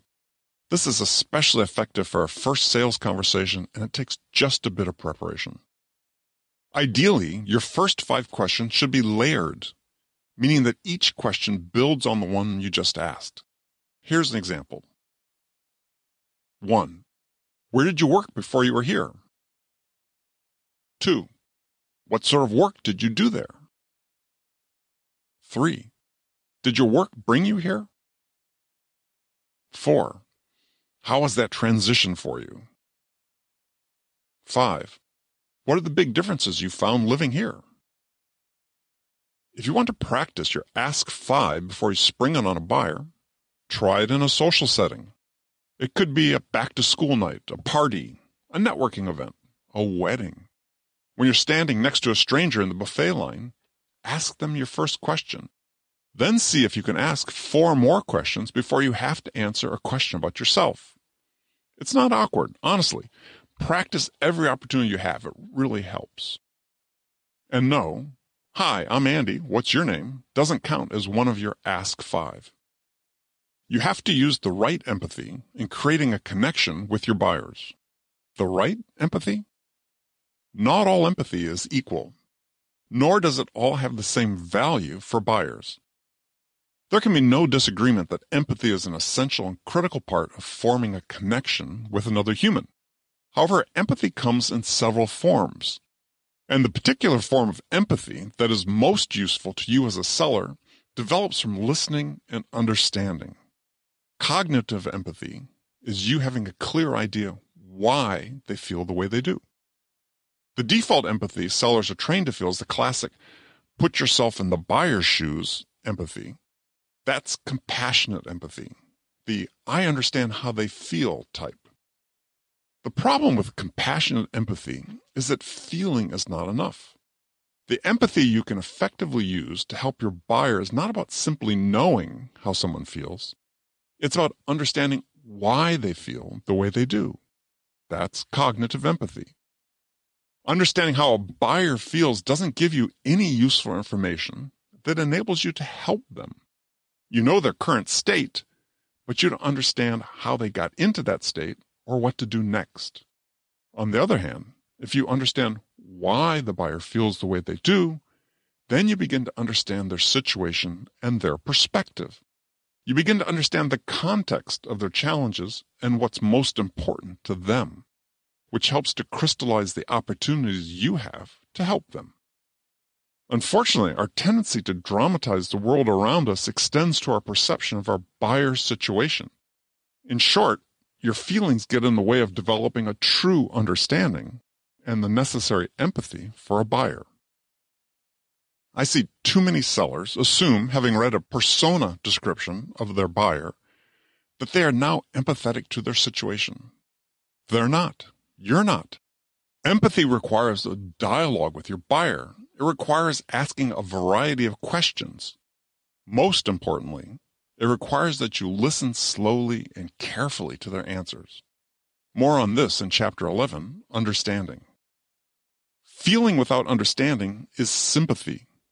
It may seem like a small difference, but buyers don't want your sympathy. They want your understanding, and they can tell the difference. So what are you missing without empathy? You're missing the opportunity to connect on a human level with your buyers. You're missing the opportunity for true understanding, a core sell-in pillar.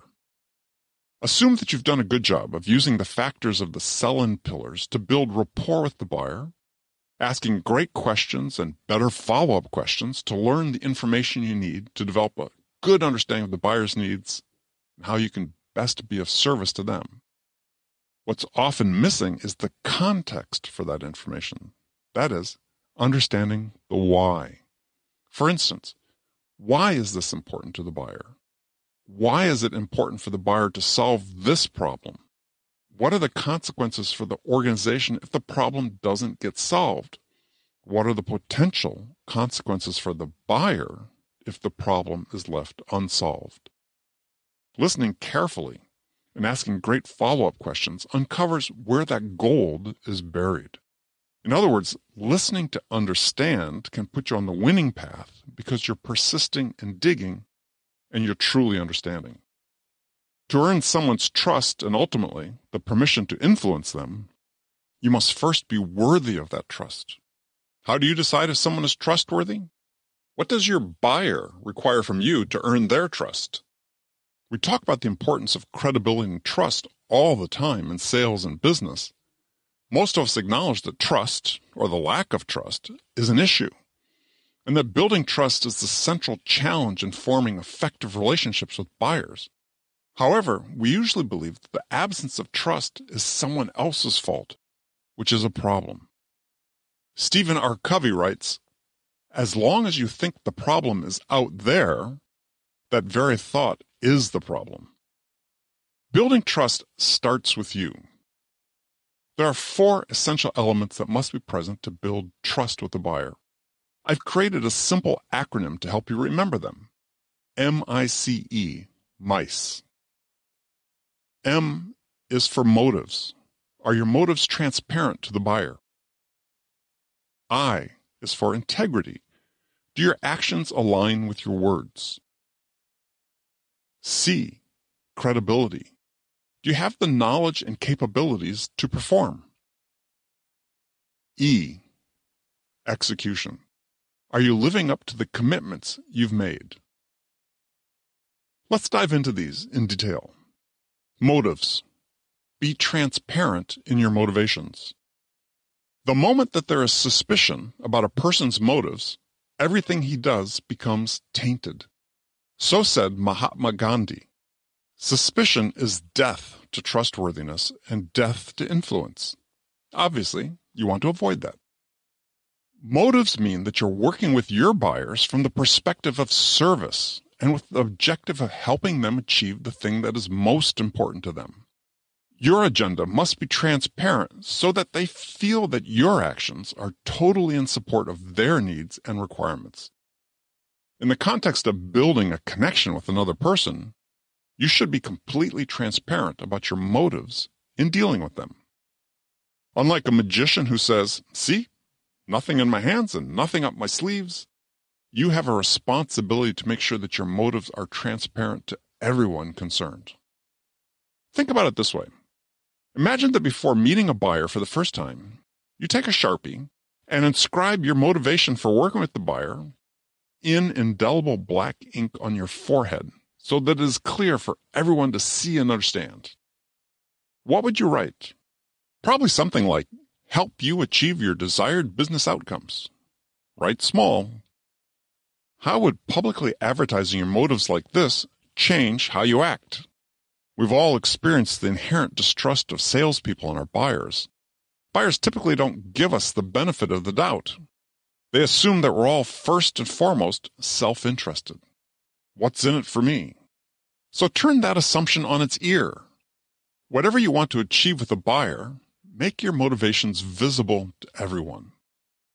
For every sales opportunity you're pursuing, you have to bear in mind that the buyer is asking themselves, is this seller worthy of our trust? So you must be able to answer the following questions for each deal you're working. What are my motives in helping this buyer, besides just getting an order? Why do I actually want their business? What's in it for them that they can only get from me? Have I shared my motives with the buyer? Transparency gives you the opportunity, if not the responsibility, to demolish the negative stereotype of salespeople with every buyer you work with. Next is integrity. Align your actions with your words. Integrity means that there is alignment between your words and your actions. This congruence of thought, words, and actions is what buyers quickly perceive when they decide whether to invest some of their time and attention to building a trusted relationship with you. You can't pursue an agenda that puts your interest before theirs while hiding behind the facade of telling someone you want to help them. Well, you can, but there's a term for that. Narcissist. For now, let's just call it untrustworthy. Acting in this way could be damaging to them or their careers. To be trustworthy, you have to ensure that every action you take with a buyer aligns with the motivations you shared with them. One of my favorite quotations about trust is widely attributed to Ralph Waldo Emerson. What you do speaks so loudly, I cannot hear what you say. In short, your actions speak louder than your words. If you don't operate with integrity, then your actions will betray your words, and the buyer will believe that you're not trustworthy. What follows is an example of a scenario I frequently see played out with sales teams, one that irrevocably damages current and future sales opportunities with buyers. Has this happened to you? I had it happen to me when I was a relatively new individual contributor. I had developed an exciting prospect for a big sales opportunity. Several of my biggest competitors were chasing the deal as well. But I had forged a strong connection with the customer, demonstrated my trustworthiness, and given us a competitive edge in the process. Our deal was scheduled to be approved by the buyer's board of directors in late July. However, my boss's boss, the almighty regional vice president, decided that this opportunity had to close in June in order for him to hit his quarterly number. At that point, my motivations didn't matter. I was ordered to accelerate the close of my deal by 30 days. I dutifully met with my buyer and explained the situation. In that moment, in the eyes of my buyer, I morphed from a trusted advisor into a slick-talking, what's it going to take to get you into this car today, hustler. He was unmoved. He said they still had work to do before they could present their case to the board. My boss was on the phone with me every 5 minutes telling me to offer an escalating scale of discounts to close the deal. I was up to nearly a 50% discount when the customer kicked me out of his office. Everything I'd told the buyer about being there to help them was shown to be false. All trust was lost. I see this pattern played out every month by sales bosses. They'll tell you, screw what you told the buyer, just go get the deal. And you can, but any trust you've built will disappear. The buyer will know that you're truly interested in only one thing. You may get the deal because they can't pass up the discount, but they'll churn and move to a new vendor as soon as they can. Next is credibility. and demonstrating competence. Credibility means that you demonstrate that you possess the capabilities, knowledge, and skills to help your buyers achieve their desired results, to get the thing that is most important to them.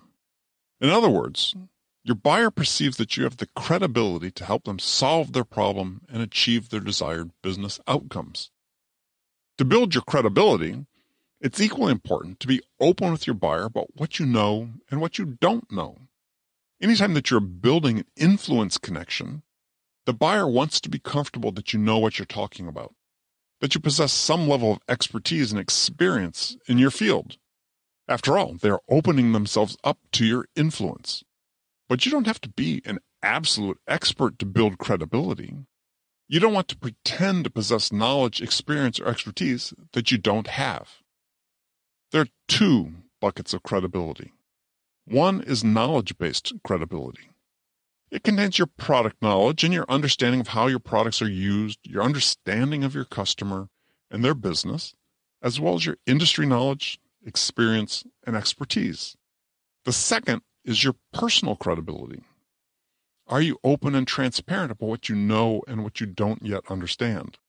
Are you open about your motivations? Do you appear trustworthy by not misrepresenting what you know? You'll build more credibility by admitting to what you don't know rather than attempting to bluff your way through answering a question that tests your knowledge. There's always a push-pull when you want to demonstrate the value you can bring to a situation. You might ask yourself, what's the harm in stretching the truth just a little to show myself in the best light? Potentially, everything. There's a quote commonly attributed to Mark Twain. If you tell the truth, you don't have to remember anything. In other words, if you don't make yourself out to be more than you are, you never have to worry about being exposed for being less than that. Next is execution and meeting your commitments. People often talk about sales as being a series of commitments that you extract from the buyer. However, as a seller, you make a large number of your own commitments throughout your sales process. Execution, as a trust builder, means that you live up to all the commitments you make to help your buyers achieve their goals. If you commit to responding to a question by a certain date and time, you must respond by that date and time. If you schedule a customer call for a particular hour, be there 5 minutes early. If you schedule a demo with a buyer, do the appropriate discovery and preparation to ensure the demo is a productive and effective use of the buyer's time and attention. I could go on with examples, but you get the point. Be proactive about making commitments and giving yourself deadlines regarding your sales activities during the buyer's journey, and then live up to them because the buyer is keeping score. This is not only a differentiator and a trust builder, it's also giving the buyer a taste of what it will be like to work with your company after the deal is closed and implementation begins. The last word about trust. Risk is essential to building trust. Risk? I bet you're expecting me to say vulnerability. They go hand in hand. You have to take a risk to be vulnerable. Just be careful not to overdo it. The old school way of looking at vulnerability and trust was that trust enabled you to be vulnerable with another person. In other words, trust was a requirement for vulnerability. More recently, science has shown that it actually works the other way around. Taking the risk to be vulnerable with another person actually leads to trust building. The willingness to be vulnerable demonstrates trustworthiness. But what type of vulnerability do you need to display? Sales trainers often talk of vulnerability in the sense of classic emotional vulnerability. I'm going to share a personal story with a buyer that illustrates something important about me. Sometimes that can work. Sometimes there's common ground that can be found with a buyer over personal vulnerability. However, in the social media age, there's always a risk of oversharing and revealing something personal of yourself that makes the buyer uncomfortable. That's not what you're going for. Instead, think of personal vulnerability in a business context. My friend Charlie Green is one of the leading authorities on trust in business. He is the co-author of The Trusted Advisor and author of Trust-Based Selling. He has a technique he recommends that sellers use to demonstrate vulnerability in a way that is relevant to the buyer's situation. He calls it BARGE, which stands for Bring a Risky Gift. What this means is that you, the seller, take the risk to share something with your buyer that you believe would help them in their buying journey, but that they may not readily welcome or accept. This could be a new idea about how to think about the outcomes they're trying to achieve.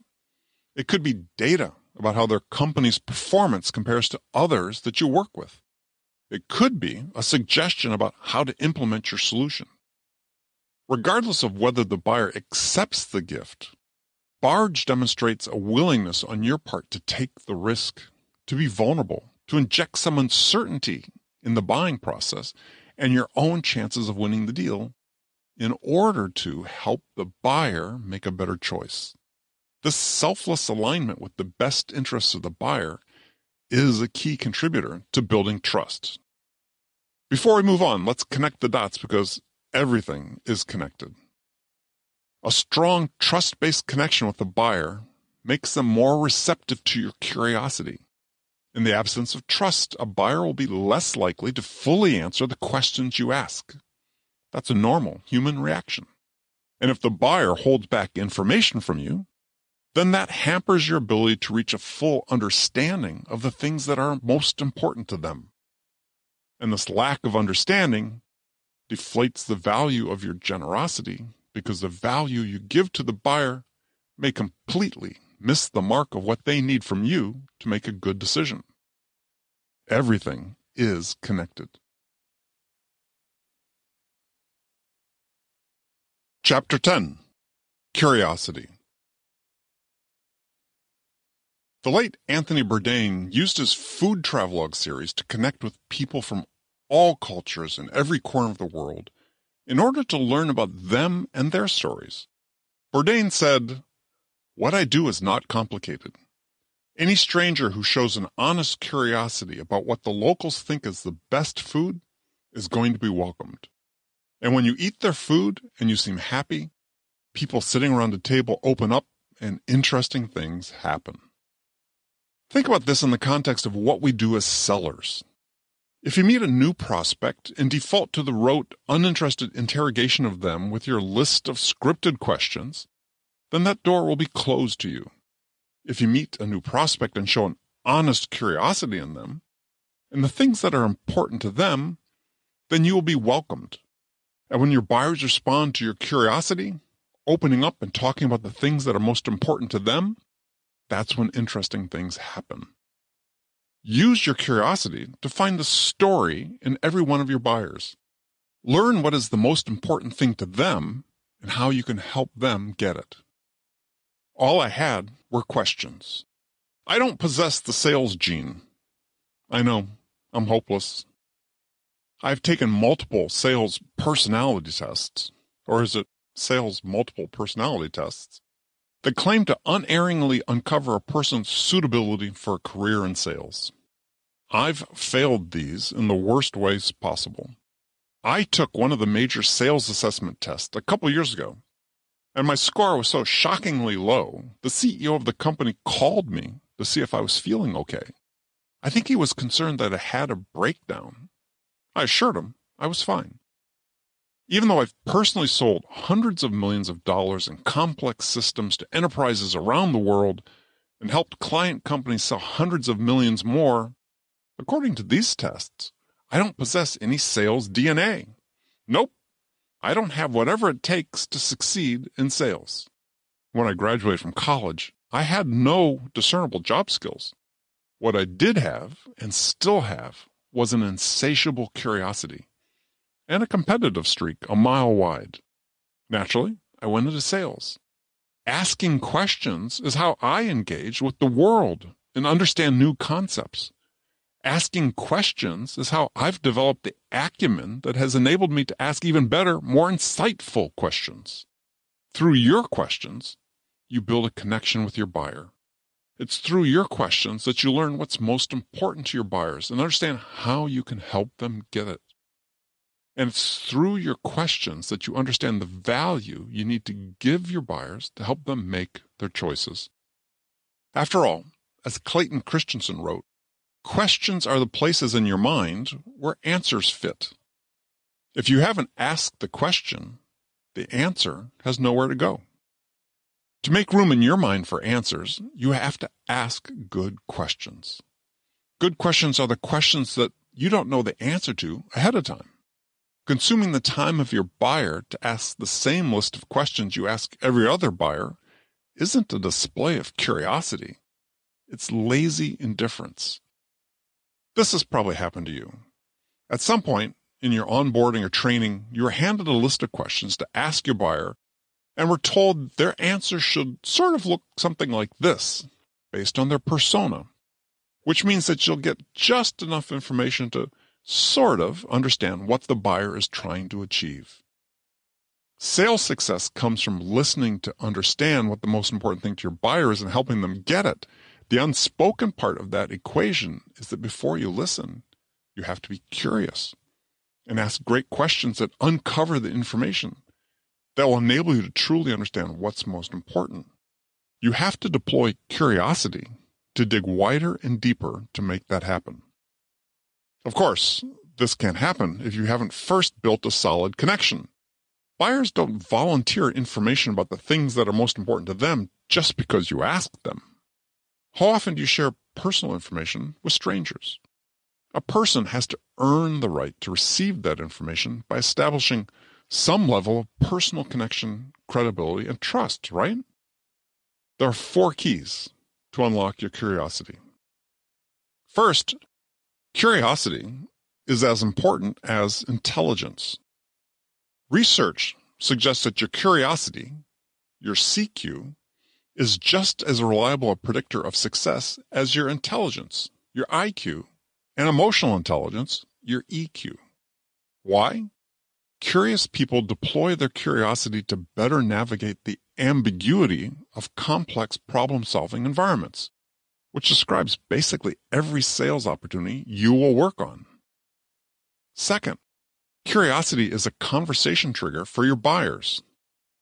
When you pose a great question to your buyer, you force them to think, which invariably leads them to ask you a question. The buyer just made room for your answer by asking their question. This pattern creates a virtuous circle of question and answer that we normally call a conversation. Third, curiosity requires intellectual humility. Intellectual humility means having an open mind and the willingness to admit what you don't know. Salespeople generally hate to admit what they don't know. That shows as a lack of integrity. Think about it this way. A person selling out is a know-it-all. A person selling in is a learn-it-all. If you want to make an impression with the buyer, you can do so much more effectively through the questions you ask than by trying to be persuasive with features and benefits. One requires understanding. The other is just annoying. And fourth, curiosity requires persistence. The curious seller is never satisfied that they have all the information they need. Think about this quote from Jonas Salk, the discoverer of the polio vaccine. What people think of as the moment of discovery is really the discovery of the question. The moment you think you know everything is the moment you need to crank up your curiosity. Why do we ask questions? There are 2 goals of asking great questions. The first is for you to understand the buyer, and once you understand, to make your buyer feel understood. The second goal is to trigger questions and thoughts in the mind of your buyer about what they are trying to accomplish. You're attempting to help the buyer develop a better understanding of the nature and scope of the problems they are trying to solve. Imagine you have an important call with the buyer scheduled for today. During this call, you can take only one of 2 actions to help your buyer move closer to making a purchase decision. You can share a business insight or story with the buyer, or you can ask them a question. Which action would you take? I'd go with the question every time, because the answer I receive will enable me to learn and understand something more about the buyer. You'll know you're on the right track when the buyer tells you, wow, a seller has never asked me that question before. Think of the many ways questions are useful to your buyer and you. Questions deepen your connection with your buyer, activate the interest of your buyer, reveal new insights to your buyer, challenge your buyer to think or rethink, deepen your understanding of the buyer and their requirements, reveal decision criteria, and reveal barriers to change and success. The point is that your list of scripted discovery questions reveals just the tip of the iceberg. You have to go deeper to really understand what's most important to your buyer and how you can help them get it. As one famous French maxim goes, judge a man by his questions rather than his answers. That's how you want your buyers to assess your value. In general, you're trying to learn everything you can that will enable you to help your buyer make a good decision with the least investment of time and resources. In particular, you're trying to learn and understand two things. One, what is the one thing that is most important to the buyer? There's always one thing. You need to find it. In every deal I won, from a $10,000 deal to a $50 million deal, there was always one thing, one problem, or one outcome that was more important to the critical decision maker than anything else. 2. To whom specifically is this one thing most important? Even in the era of increasing consensus-driven decision-making, not every individual's opinion carries the same weight. Despite appearances, some stakeholders are more equals than others. Find out what is most important to these folks, and you'll be on the inside track. What is the right time to ask questions? All the time. Just when you think you've learned everything there is to know about your buyer, ask more questions. Most sellers are trained to consider the discovery stage of their sales process as the time and place for them to ask the bulk of their questions. Don't fall into the trap that says discovery takes place in a single stage of the buyer's journey. You should ask questions on every single interaction you have with a buyer. It doesn't matter whether it's a sales call, phone call, demo, text, email, or social touch. The basis of influence is understanding. That means you can never stop learning and deepening your understanding about the requirements of the buyer, about what's most important to them, and about their desired business outcomes. You can only learn the answer to that question by continuing to ask questions. If I can put it in one sentence, ask, don't tell. The temptation to talk about yourself is the antithesis of curiosity. Unfortunately, that temptation runs strong in all of us, especially when we're in a situation where we want to explain ourselves, or justify ourselves, or to show off just how much we think we know about a particular topic. Here's a simple way to convert the impulse to talk about yourself into a great question habit. Anytime you feel the need to say something about yourself, including talking about your product, phrase it as a question instead. For example, imagine that you're a salesperson and you feel the burning need to tell a potential buyer about your latest product feature. You have a choice. You could tell the buyer, hey, I don't know if you saw this, but we just announced this cool new feature that enables you to fully automate your XYZ process.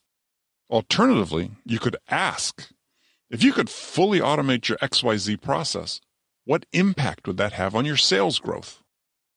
When you convert your statement of fact into an impact question, it makes a statement about you to the buyer that you possess some acumen that enables you to see the bigger picture. Every chance you have, ask, don't tell. Here's a mini guide to questions. I use 6 different types of questions. All are useful and sometimes quite necessary for sellers and their buyers. 1. Who, what, when questions. 2. Impact questions. 3. Trade-off questions. 4. Vision questions. 5. Insight questions. 6. follow-up questions. Who, what, when questions are very much the same basic questions that all journalists are trained to ask in order to get a full picture of the situation on which they're reporting, sometimes called W5. These are your classic discovery questions. Who, what, when, where, why, and how. You've heard these a million times in class or in movies and TV shows. The cub reporter is being drilled by her world-weary editor about the necessity to report on the facts. What are the facts? Part of selling is like being a reporter. You need to gather the facts of the buyer before you can dig deeper into their story. You have to write the news article before you can write the in-depth feature article that provides context to the facts.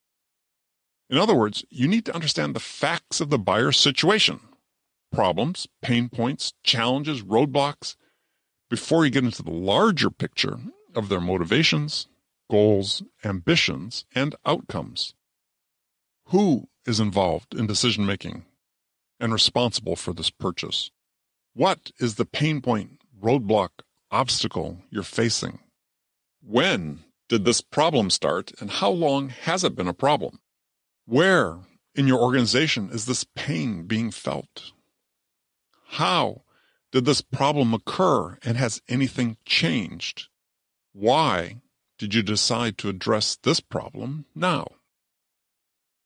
Note that none of these who, what, when questions are the dreaded, closed-ended, scripted questions that only get yes or no answers. Those questions help neither the buyer nor the seller. These are great questions because they all have the possibility of opening the door to a great follow-up question. You can also layer these questions together for a more complex discovery scenario, like a basic gap analysis with a buyer. In a gap analysis, a seller asks questions that prompts the buyer to compare their current state with their desired future state. This shines a light on the gap between where the buyer is now and where they want to be at some point in the future. Helping the buyer to bridge that gap represents your potential sales opportunity. Your questions would look something like this. 1. What are the outcomes you envision achieving with this purchase? 2. What's the time frame you have to achieve that? 3. Where do you stand today in relation to achieving that defined outcome? 4. What are the internal and external roadblocks that are currently preventing you from achieving those desired short-term and longer-term outcomes? 5. What are the risks to the organization in terms of standing still and deciding to maintain the status quo? 6. What is the value in dollars of achieving your desired outcomes in those time frames? Buying and selling are all about making a change. Any change will have an impact on the person or people involved with making the choices and decisions associated with the purchase on both a company and personal level. Impact questions are those that surface the specific ways that making the change will impact the buying organization from the top all the way down to the individual. If your objective is selling in, then impact questions provide the context you need to ask more questions, tell more stories, and relate your value proposition in a way that is personalized to the buyer. Think about impact questions as layers in a stack. Always start with the impact for the largest entity, layer 1, then work your way down to the individual, layer 3. Layer 1, what's in it for the company? Layer 2, what's in it for your organization or team? Layer 3, what's in it for you, the individual? Here are examples of impact questions that are all open-ended and beg for great follow-up questions. 1. What will the impact be on the overall organization when you make this change? 2. How do you think this decision will influence the performance of your team? 3. When you make this decision, how will this change affect your position? What impact will it have on you personally and your day-to-day work? The following is another example list of impact questions asked from big to small. These are essential questions to help you understand where the buyer stands with regard to making the internal business case for the purchase. 1. What impact will this change have on your company's revenue over the next 2 years? 2. How would you quantify the impact this change could have on your team's win rate this year? 3. What will that percentage increase mean in terms of incremental revenues for your next fiscal year? When you ask what the impact will be for the buyer, stakeholder, or decision maker, on a personal level, you'll have in your hands an essential understanding with regard to your ability to influence the buyer's choices. When you understand how a potential change impacts the key stakeholders and decision makers on a personal level, you'll have gained clear insight into the factors that will shape the final decision. As a seller, you're guiding the buyer through the process of making choices about how to solve their problem. Trade-off questions help expand and deepen a buyer's thinking about how to envision the problem they're trying to solve and broaden their thinking about the options and trade-offs they can make to solve it. The best way to think about trade-off questions is that you're posing a hypothetical situation that causes the buyer to stop and consider new options. The answers to these questions can also reveal new opportunities with the buyer that hadn't been evident before. Typical trade-off questions start with these phrases. Have you thought about, what if you, what would happen if you, what value would it have if, would you rather? So here are some general examples of trade-off questions. What if you chose to do just X instead of X and Y? What would happen if you broke this program into 2 phases? What value would it have if you started implementation with the sales team before the customer success team instead of the other way around? Vision questions ask the buyer to envision how they would actually use your product or service. They enable the buyer to take a mental test drive of your solution, to mentally experience the use of your product. They ask the buyer to put themselves in the picture as an owner or user and to experience what it would be like to receive their desired value from your product. Some general examples of vision questions are, walk me through this. How will an engineer on your team use our product in their daily work? In your mind, how will it change their daily work process? Take me through this. For you personally, what will your day-to-day look like once you're using our product? Take a second, imagine, how will it change how you coach your sellers? What would that look like? Our product generates a lot of operational data you don't currently get. How will you, as the CEO, use this information in your weekly one-on-ones with your department heads? As the buyer starts to answer, you'll join in the conversation to help flesh out the details of the scenario they are working through. Vision questions are less about determining if the buyer's requirements are a match for your products and capabilities, and more about aligning your solution with the buyer's vision of the outcomes they want to achieve in the short and long term. In other words, is it helping them achieve their most important thing? These are high-level questions. Most sellers don't ask them. If you're going for selling in, you need to demonstrate you have the insight and acumen to help your buyer evaluate their situation in a context more specific than rattling off product specs. Demonstrations and proof of concept pilots are invaluable tools, but by definition, they are limited in scope. With vision questions, you enable stakeholders and decision makers to envision the entire experience of using your solution. In the process, you can spot gaps or identify opportunities to make the vision more relevant and compelling. Insight questions turbocharge a conversation, which is a learning experience for both participants.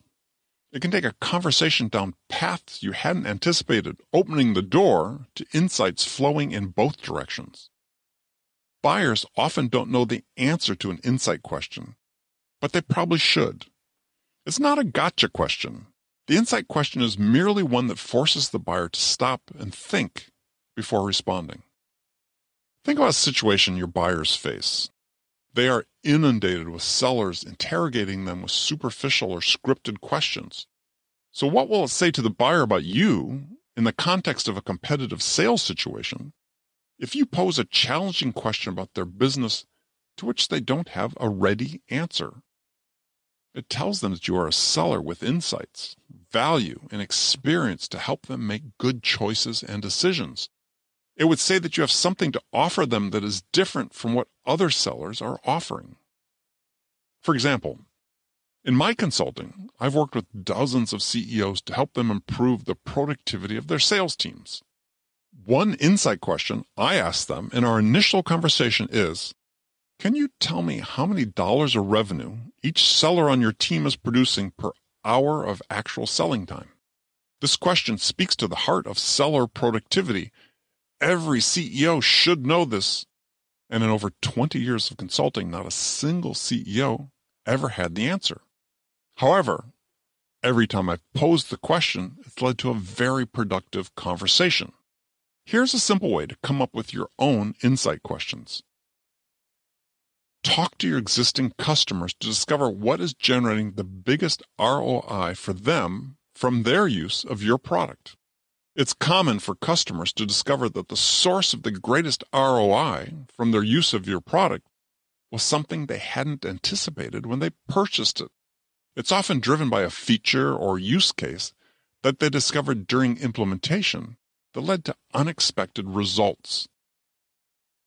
Make sure you understand what that ROI represents in dollars. Don't guess. Don't assume. Dig into the details with your customer and get the accurate data. With these data, you can build an insight question. There's a good probability that some of the other companies you're selling to could similarly profit from the insights you've uncovered from your existing customers. For example, you could say, we work with a number of similar companies in your field.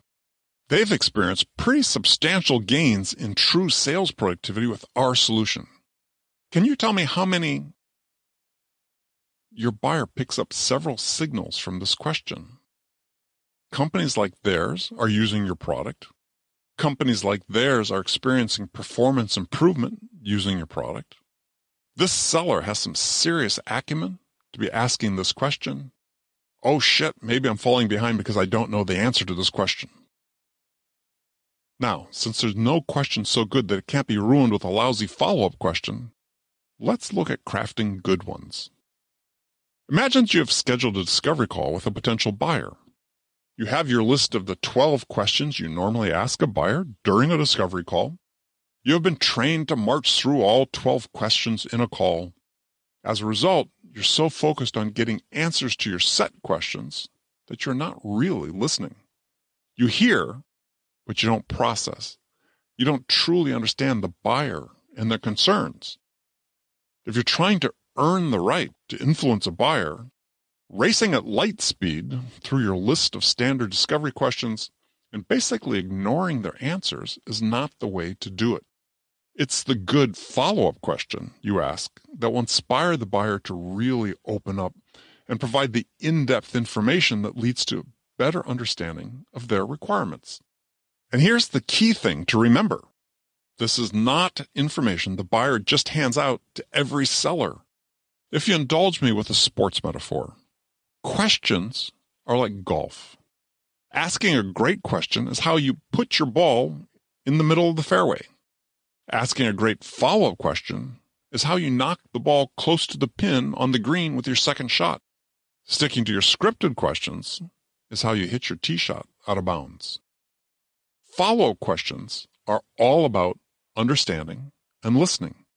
You listen carefully to the response to your previous question and knew there was more to be learned. If you're asking great questions, then 100% of understanding the answer is asking the right follow-up question. Let's say that you've asked a great question of your buyer. You can tell from the buyer's initial response that this is an important topic for her. You sense that there's more to learn, more information to surface that will guide your decision about the value you should give to influence their choice. You could just ignore your instinct and plunge ahead to the next question you typically ask at this moment. Unfortunately, this is what too many salespeople do. They're so intent on working through their agenda that they don't pay attention to their gut. So the next question they ask is one of their vanilla questions, a scripted question that does nothing to promote a deeper understanding of the buyer and their concerns. And that's not good. Here's what I recommend. Pause for a moment to consider what the buyer just told you and analyze the verbal clues they gave about what they wanted from you next. They left the door open for you to come on in and ask more questions. There's information the buyer wants to provide to help you understand, but she's not going to just give it to you. You have to earn it by asking a great follow-up question. Here are 2 simply effective follow-up questions to ask. 1. Interesting. Tell me more about that. Okay, that's not really a question. More of a request, but it serves the same purpose. It's saying, we've only just scratched the surface on this topic. I'm curious. Tell me more. 2. Interesting. And what else can you tell me about this? This is where you signal the buyer that you sort of understand what they're saying, but clearly there's more information they have to share about the topic to clarify your understanding. So what else can they tell you about this to help further your understanding? You can double down with follow-up questions. You can cascade multiple follow-up questions together in response to an answer. Just don't overdo it. My recommendation is you stick with 3 follow-up questions max. After that, you start sounding like a little kid following mom around the house, torturing her with an endless series of whys.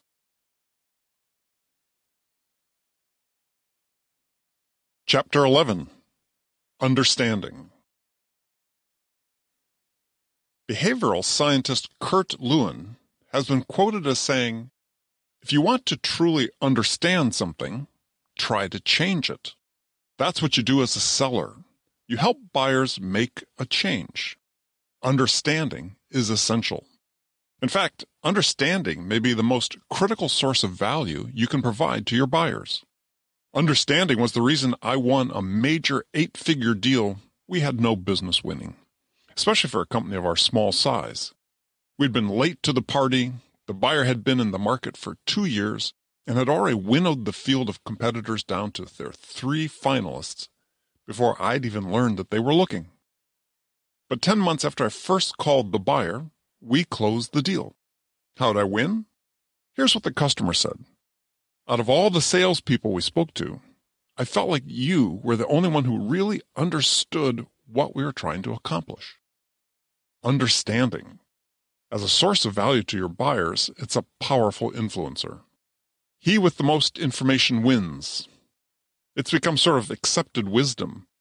In this, the data age, the person with the most information wins. There's just one problem with that accepted wisdom. It's dead wrong. It's not the person with the most information who holds the advantage in any competitive sales situation. The influence advantage belongs to the person who has the best understanding of that information, the one who has the best understanding of the buyer. That's who wins. There's a big difference between knowing something and truly understanding it.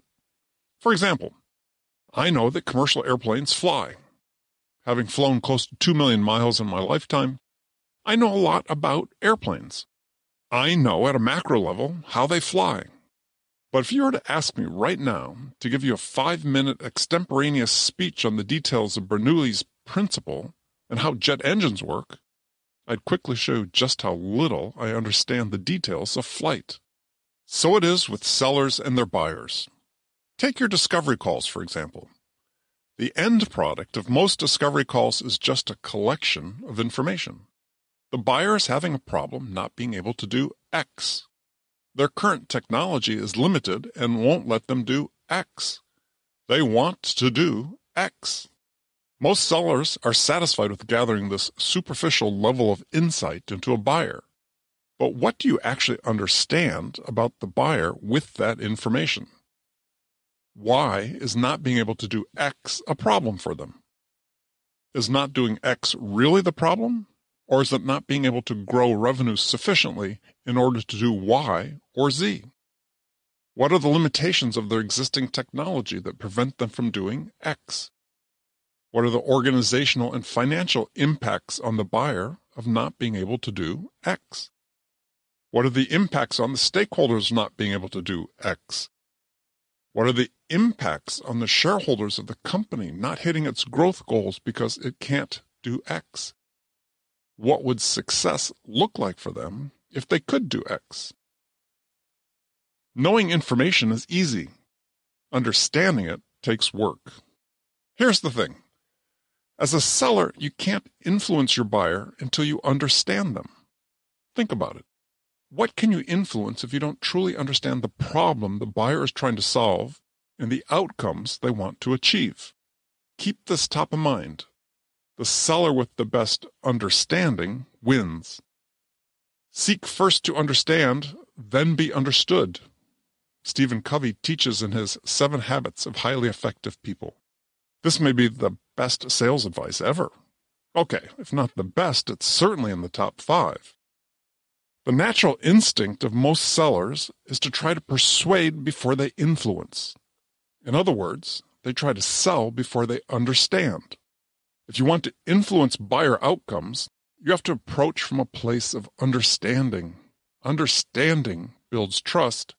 Understanding builds authority. Understanding the other party is a fundamental goal of building a functional human connection with anyone, including your buyers. You want to understand who they are, what they care about, what their needs are, and what's the most important thing to them that you can help them get. You can't do this if you're pushing ahead, trying to persuade without first understanding. For instance, if you're on a first call with a potential buyer, should your initial objective be to make a 30-second pitch about the unique qualities of your product that they would be fools not to buy? Or should your goal be to make sure that you begin to understand the needs of the buyer and how you can help that person achieve their desired outcomes? The only way to truly understand the concerns of another person is to ask them great questions and then shut up and listen. You can do all the research you want about your buyer, and you can have read a catalog of personas before you speak with them, but you'll never truly understand them until you ask them some great questions, and then ask some more great questions, all the while carefully and deeply listening to what you're being told. I once closed a large sale with a European telecom company solely through the power of understanding. I was summoned to present to the managing board of the company. They had narrowed their choices down to 2 companies. They wanted to hear a classic bake-off presentation. I was prepped to present to the 12 suits seated around the conference table until I decided not to. I didn't open my laptop, and I didn't present. Instead, I stood in the front of the room and outlined on a whiteboard my understanding of their key challenges and their desired business outcomes from investing in our solution. Step by step, I walked them through their requirements and what their vision of success looked like. At each step, I had the board members confirm that I was on the money. I didn't proactively talk about a proposal or product offering at all, except to answer some questions that came up while I outlined. At the end of the meeting, I walked out with the board's commitment to move forward with contract negotiations. I hadn't presented, I had made them feel understood. There are 3 stages we all mentally pass through when trying to understand something new. These are exploration, uncertainty, and understanding. When buyers set out to solve a problem or achieve a certain change in their business that requires them to make a purchase decision, they don't spontaneously reach full comprehension of the problem, its solution, or the vendors they could buy from. It takes time and effort to work their way through the stages of understanding. At any point in time, for any sales opportunity you have in your pipeline, you need to know which stage of understanding your buyers are currently at. You must be able to separate fact from fiction when you assess just how well you understand your buyer. You need to be ruthlessly realistic about the depth of your understanding of your buyer, their problems, needs, requirements, and desired outcomes. Remember, the seller with the best understanding of the buyer has the influence advantage. The most effective way I have found to do this is to review every opportunity from both perspectives, that of the buyer and of the seller. Use this mini-guide to help you gauge which stage of understanding the buyer has reached. Step into your buyer's shoes. Look at what's transpired in your sales interactions through their eyes. Then use the criteria for each stage to assess where you think they are in their understanding. Do all of this from their perspective. Here are the 3 stages of understanding from the buyer's perspective. Stage 1, exploration. The buyer says, "I'm not sure where this is going yet. We don't know what we don't know." This is the information and data gathering stage. Buyers are trying to define the scope of the problem they're trying to solve. They're gathering ideas about potential possible outcomes and establishing their priorities. They have a growing awareness of available solutions, but that is not their focus at this stage. Stage 2, uncertainty.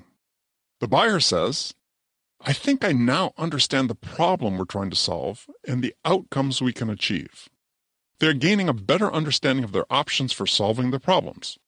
However, there are factors at play in terms of potential solutions and business outcomes that the buyer doesn't yet fully understand. The buyer is still evaluating their alternatives. They have an idea about what they want to do, but they could still change direction as their understanding develops. There is uncertainty about the preference and influence of stakeholders and decision makers. These factors will influence their choice of solution and vendor. Stage 3, understanding. The buyer says, "I have the confidence to make my decision." Your buyer has worked through all the alternatives with vendors and now has an informed sense of confidence to choose which solution and which vendor to help them achieve their desired outcome. They have completed their internal business case and have quantified the value they can expect to receive from their investment. They feel ready to select a solution option and a vendor to work with.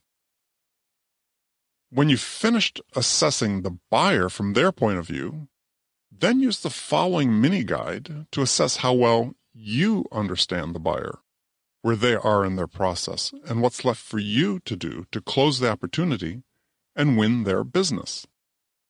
Now, here are the 3 stages of understanding from the seller's perspective.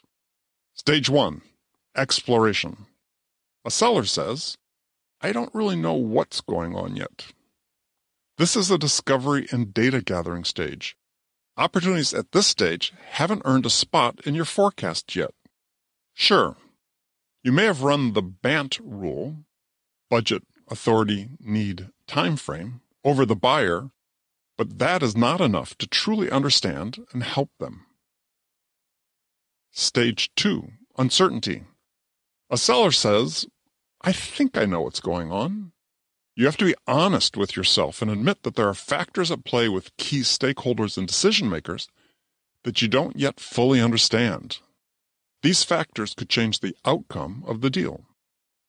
This stage is frustrating because you want a clear path to success. You want certainty about how you should help the buyer across the finish line, but that understanding hasn't completely materialized. Don't rush. Be careful. This is where sellers, under pressure from a sales boss trying to convince them they know what is happening on their opportunities, begin making up an internal narrative to convince themselves that they 100% understand what's going on. They don't. Stage 3, understanding. A seller says, "I have confidence that I know what is going to happen." You've worked through all the alternatives with your buyer and feel like you have a firm grasp on what you need to do to win the deal. You have an informed sense of confidence about the buyer's decision criteria and what you need to do to help them choose your product. When you've finished with these quick assessments, you'll have 2 data points relating to the buyer's level of understanding and your understanding of the buyer. Use these 2 to triangulate to a new location, which is where the buyer really stands in their process. This will give you a more realistic understanding of what's required to help get the buyer across the finish line. As you can see, arriving at a detailed understanding of your buyer is an essential challenge. You can make it easier to reach that level with a few simple habit changes. Let's dive into the mechanics of how to understand. The single biggest cause of sellers failing to understand their buyers? Asking questions of buyers and then listening to respond instead of listening to understand. It goes like this. A seller asks a question, and then, instead of really listening to the buyer's answer, they think about how they are going to respond to the buyer without first hearing the buyer's answer. They assume they know what the buyer is going to say. The interaction becomes all about them when it should be about the buyer. There's no point asking great questions of your buyers if you don't make an effort to understand the answers you're given. Similarly, there's no point in wasting your time having a sales conversation with the buyer if you don't understand the questions you are asked, or if you don't understand the information provided by the buyer about the challenge they're trying to solve. Okay, I can hear the wheels turning. You're thinking, how can I be expected to know the answer to every question the buyer asks? And how can I possibly be knowledgeable enough to understand every answer the buyer provides or to be familiar with every aspect of their business? You can't, and that's absolutely okay. It's actually the whole point. Understanding has very little to do with what you know. If a buyer asks you a question, it's not essential that you know the answer to it on the spot. However, it is absolutely essential that you understand the question and the context of the question they're asking. Why are they asking the question? Why is it important to them? What are they trying to develop an understanding of? Without this understanding, how can you possibly provide the most appropriate answer and information in reply? In other words, you can't give good value to your buyer if you don't first understand the context and motivation for the information they want from you and the trade-offs and choices they have to make. This requires you to persist in asking questions and listening until you can confirm that you understand. The question is, how should you be listening? Hearing and listening are very different actions. Hearing is an involuntary process that detects noise or vibrations.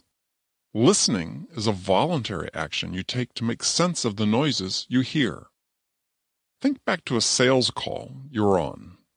Perhaps you were a little distracted. Maybe you were bored because this prospect seemed just like every other that you'd talked to. Or possibly you made some judgment about the buyer based on their LinkedIn profile and decided that they weren't a serious prospect. You asked the buyer a question and you heard the answer. But for whatever reason, you didn't actually listen to that response. You made a note of what you remembered they said, and then you plunged ahead with your next question. The buyer may have communicated some significant information that you should have pursued. You heard it, but didn't listen. When you say, "I hear you," to someone to acknowledge what they've told you, what you're really saying is, "Yeah, I registered there were noises coming out of your mouth, but I wasn't actually listening." Unfortunately, this is too common an occurrence in our lives. We perpetuate the myth that we're all so busy that we don't have time to listen. But the opposite is true. We are all so busy because we don't take the time to listen. As a result, we're slowing everything down because we force people to repeat what they've told us before. Want to speed things up? Listen carefully. Listen slowly. The Greek Stoic philosopher Epictetus wrote that we should take a moment before we react to provocations. In other words, when we're listening to another person speak, we should pause to collect ourselves to reduce the temptation to react impulsively and to avoid saying something we might later regret. This is especially important if you're trying to influence a buyer, which is where patience enters the picture. Slowing your roll a bit forces you to think, not react. It gives you the time to challenge your internal assumptions that you understood exactly what the buyer meant with their question instead of rushing to give them a hasty, ill-considered answer. So, how do you slow down your listening? Listen with a pause. A young salesperson approached me after a workshop I'd conducted and said he was having a listening problem. He was relatively new at his job. He loved his work. He was excited to help his customers. However, he often found that he was so distracted thinking about what his answers were going to be during a call that he didn't really listen to his buyer's questions. Look, I know you want to impress the buyer and show off what you know. It's understandable. Just don't jump the gun. Give yourself a chance to process what you hear and really listen to understand what the other person is saying to you before you respond. Pause before you respond to a question. Pause before you respond to an answer with another question. Physically pause. Take a sec. Process what you just heard. Here's a simple technique you can use to make a habit of listening slowly. Give yourself a 1 Mississippi count before responding. Take a physical break before you respond to a buyer's question or the response to a question you asked. It's as easy as it sounds. Just stop, take a breath, and count 1 Mississippi before you respond to a buyer question or answer. Do I need to tell you to say it silently to yourself? This will barely take a second. It doesn't have to be a deep cleansing breath like you do in yoga. It definitely doesn't need to be audible. Just take a breath in, 1 Mississippi. By building in this pause, you're allowing yourself a little headspace to consolidate what you just heard from the buyer, enabling you to formulate a thoughtful response instead of reacting to bait. The person you're speaking with won't notice the pause. They will notice, however, the difference in the value of the questions you ask and the responses you give to their questions. Asking reflection questions is an easy understanding habit to develop. However, by itself, it has its limits. You can use reflection questions to make sure you don't proceed to your next question until you understand the buyer's answer. You also utilize them to make sure you understand a question the buyer asked before you attempt to answer it. Here are just a few examples. What I heard you say was, is that correct? I want to make sure I understand this correctly. You said, so your understanding is this. Did I get that right? The limitation of reflection questions is that they are based on an assumption that the buyer has a full understanding of whatever you're asking them to confirm. That's a dangerous assumption to make. Instead of using a reflection question to confirm your understanding of your buyer's perspective on a certain topic, use it to challenge the buyer's understanding. What I heard you say was, what are we missing? Buyers generally appreciate sellers who take the time to clarify their understanding of a buyer's question or statement. Here's the value to reflection. It makes you slow down. Sometimes we get a bit too excited in sales. You get in a hurry to move a deal forward, and your biases start to kick in. You assume you know what a buyer is going to say to you. Reflection forces you to listen slowly because it inserts a natural pause into how you listen. Use it. Take advantage of it. Chapter 12. Generosity. It's not a word that's generally associated with sales. It should be. This chapter will further disrupt your understanding of how to sell. After all, when have you ever had someone tell you that generosity is one of the core factors that builds consistent sales success? Probably never, until now. You've heard of buyer-centric selling, right? It's one of the more commonly mentioned and least utilized modes of selling. I mean, the idea makes perfect sense. Place the buyer at the center of your sales efforts. Align how you sell with how the buyer buys. It's something we should all aspire to do. However, for most sellers, buyer-centric selling falls victim to the demands of the archaic, linear, stage-based sales processes that they've been trained to follow. The processes in which the buyer is merely an inconvenient obstacle that stands in the way of their getting an order. Sound familiar? Let's try something better. A new perspective to add to your selling. Selling, when done well, is an act of generosity. If the prime objective of selling in is to listen to understand what the most important thing is to your buyer and then help them get it, then selling in is, at heart, an act of generosity. It's about being selfless and giving, helping others get what is most important to them.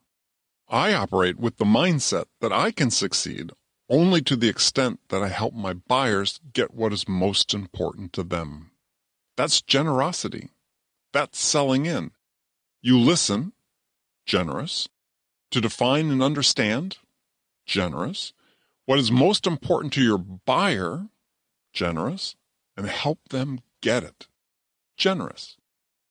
So far in this book, you've learned how to form a durable human connection with your buyer, use your curiosity to demonstrate a genuine interest in how you can help them, invest your time to help your buyer as well as you develop a full understanding of their problems and desired outcomes.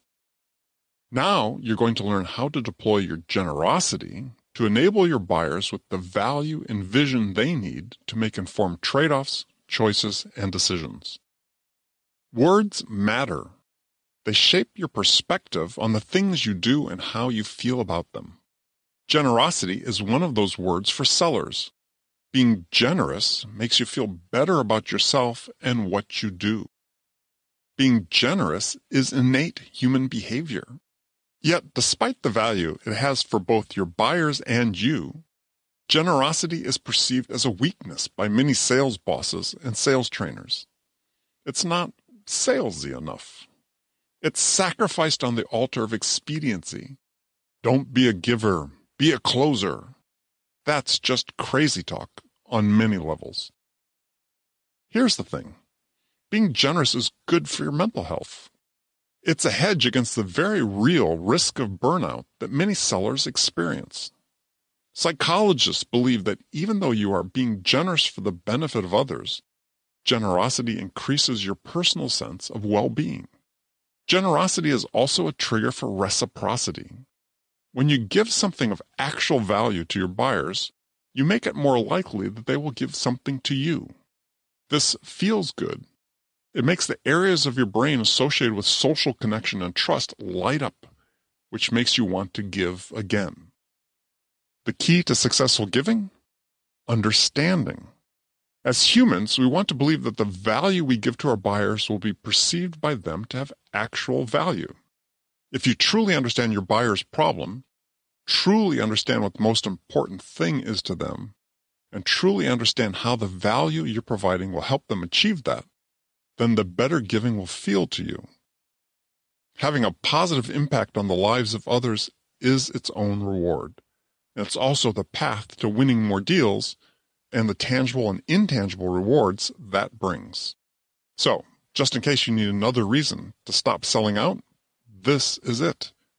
The sell-in pillars, connection, curiosity, understanding, generosity, make you feel better about yourself and the work you do. Being a good giver is good. Giving has an undeserved bad rap in sales. I sat through a presentation at a major sales conference during which a prominent analyst claimed that being a giver in sales was de facto bad. And you know what? He wasn't wrong, but he wasn't right either. Let's break this down so you understand the importance of being appropriately generous with the value you give to your buyers. In his book, Give and Take, Adam Grant wrote that in our relationships at work, we all fall into one of four categories: good givers, matchers, takers, and bad givers. Grant is much more nuanced in his descriptions of givers. Hopefully, he'll forgive me my simplification. He cited research that stack ranked the performance of each of these giver types. I'll summarize these from worst to first. Bad givers are the least productive. Bad givers are sellers who are people pleasers.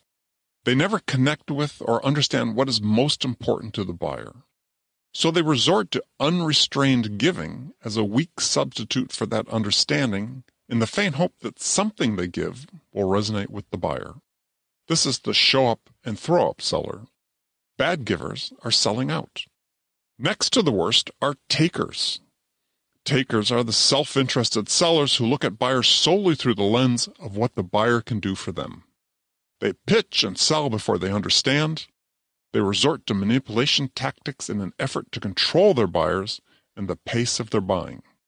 Takers are garden-variety persuasion pushers. Takers are selling out. Next up are matchers. Matchers see sales as a quid pro quo kind of deal. Matchers match the value of what they give to the buyers to the value of what they receive in return. Matchers believe in the fiction that buying is a well-ordered process they can control by how and when they give to their buyers. Matchers are selling out. Good givers top the list. These are sellers who are equally buyer-centric and self-interested. They are sellers with an agenda. If I can help my buyer get the thing that is most important to them, then I will reap the psychological and financial rewards that are important to me. Good givers are transparent with their buyers about their giving agenda, which builds trust and tightens the alignment between seller and buyer. Good givers are selling in. In case I wasn't clear, you want to be a good giver. Grant and others have found that people are most successful when they are motivated both by helping others and by being successful. They are equally selfless and self-motivated. This applies to you as a seller, too. The buyer's experience with you should instill in them the feeling that your most important thing is helping them to get their most important thing. You do well by doing good. What is giving value? When you're selling in, your generosity flows from giving your buyers value and vision. So here's the big question for you. What is value? Value is one of the most overused and least well-defined terms in sales. The word is used so casually that it practically has no meaning. Every sales leader and salesperson talks about adding value, creating value, or delivering value to the buyer without precisely understanding what it means. But it sure sounds good, right? The problem is that in sales, value is typically defined by the seller, which is pointless. Like beauty, value is in the eye of the beholder. Only the buyer can decide what's of value to them. So, how does a buyer decide what's of value in their buying process? Let's keep it simple, because it's easy to overcomplicate the definition of value. A buyer's decision-making process has a beginning and an end. During the course of their buying journey, they're going to give you a limited number of opportunities to interact with them. Therefore, you need to make each sales interaction count. What does that mean? The result of every single sales interaction you have with a buyer must be that you have helped the buyer move closer to making their choice, even if by only a small amount. Even a tiny step. You achieve this by giving good value. Okay, so what's value to a buyer? Value equals progress. To give good value to a buyer simply means that your buyer is closer to making their choice at the end of an interaction with you than they were at the beginning.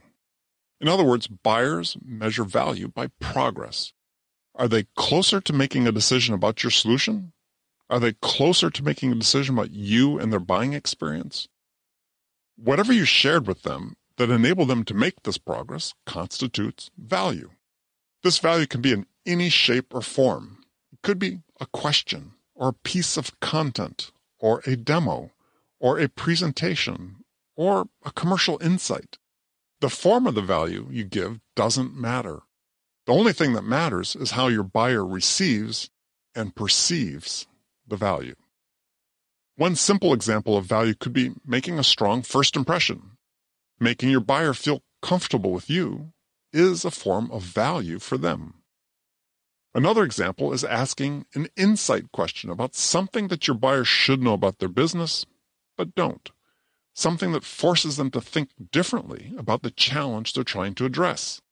That has value for them.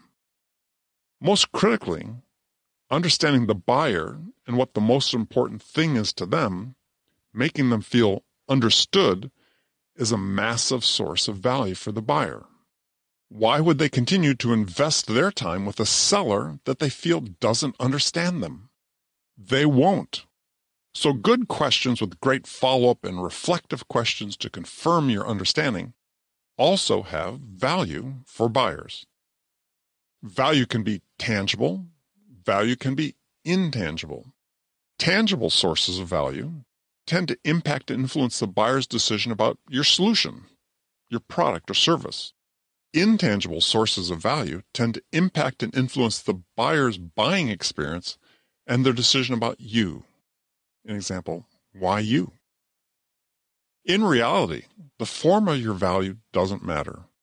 All that matters is how it is perceived and received by your buyer. What doesn't have value for your buyers? Being salesy has no value for your buyers.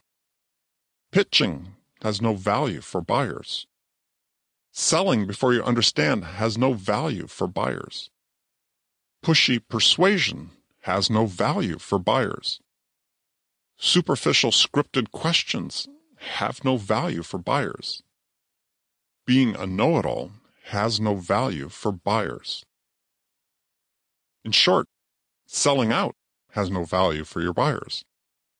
The bottom line, the value you give to your buyer has to help them move closer to making the choice about you after your interaction with them. In other words, did your value help them make progress?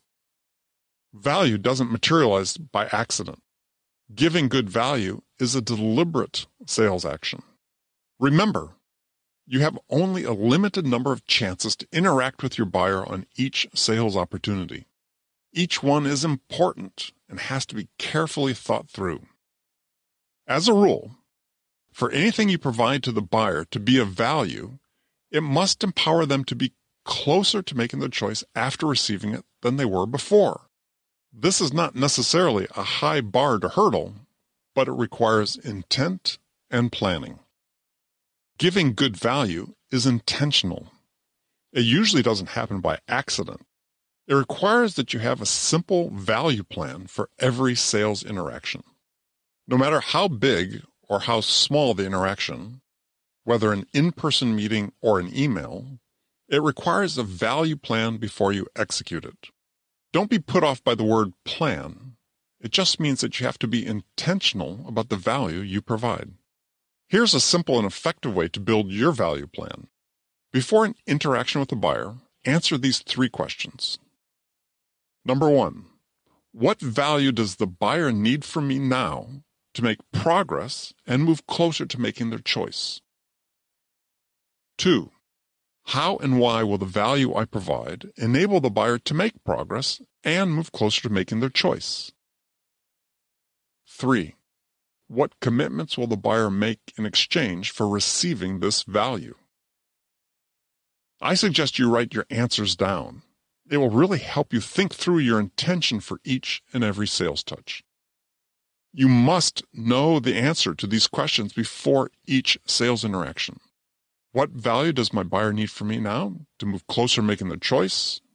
What will they do in exchange for receiving this value? The answers will necessarily change based on where the buyer sits in their decision-making process. However, you absolutely must know the answers at all times for every qualified opportunity in your pipeline. This is big. If you don't know the answer to these, then stop. Don't take any action until you can answer these questions. Don't send an email. Don't call. Don't check in any way. Take your hands off the keyboard and slowly back away from your computer. The last thing you want to do in the midst of a buying journey is consume a buyer's time and attention without giving them something of value in return. You might get away with it once, twice maybe. More than that, and they'll reasonably conclude that you aren't worth the additional investment, and they will stop giving you their time and attention. The better choice is always to do nothing if you don't have a ready answer to those questions. In fact, being able to answer them is a sign that you need to go back and use your curiosity and understanding to do some more digging with your buyer, right? Having an actual understanding of what the buyer needs from you to move closer to making a decision about you flows from asking great questions and listening slowly to make sure you understand the answers.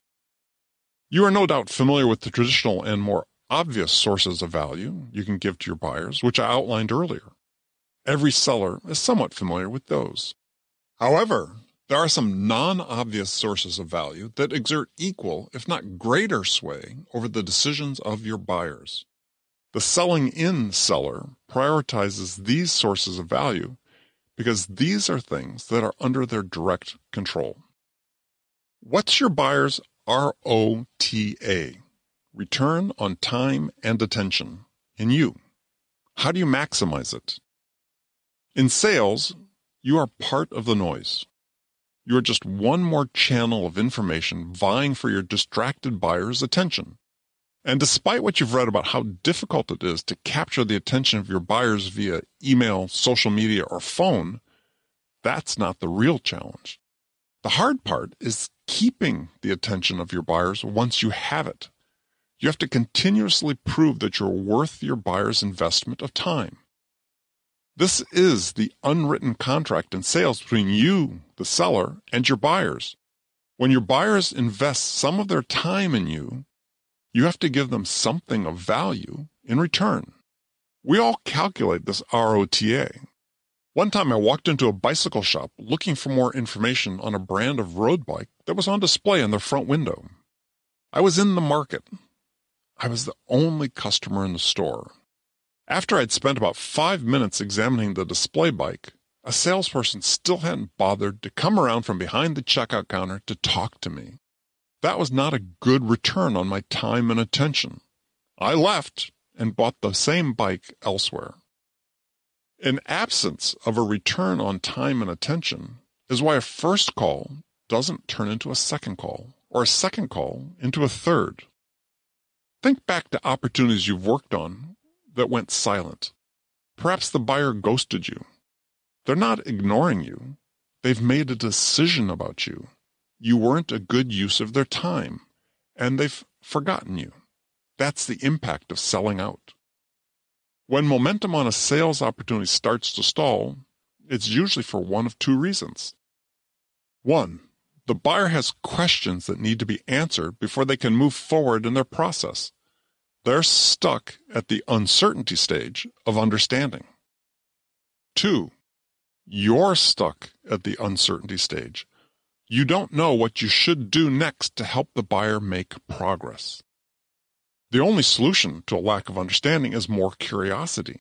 You need to persist and ask more questions to determine what is missing from the understanding of the buyer. Cranking up your curiosity is a good way to give more value to your buyer. This type of persistent curiosity elevates a buyer's perception of your value, and it opens the door wider to your influence. However, I do frequently get asked this question: is it possible to ask too many questions? If all you're going to do is interrogate the buyer with superficial scripted questions, then all bets are off.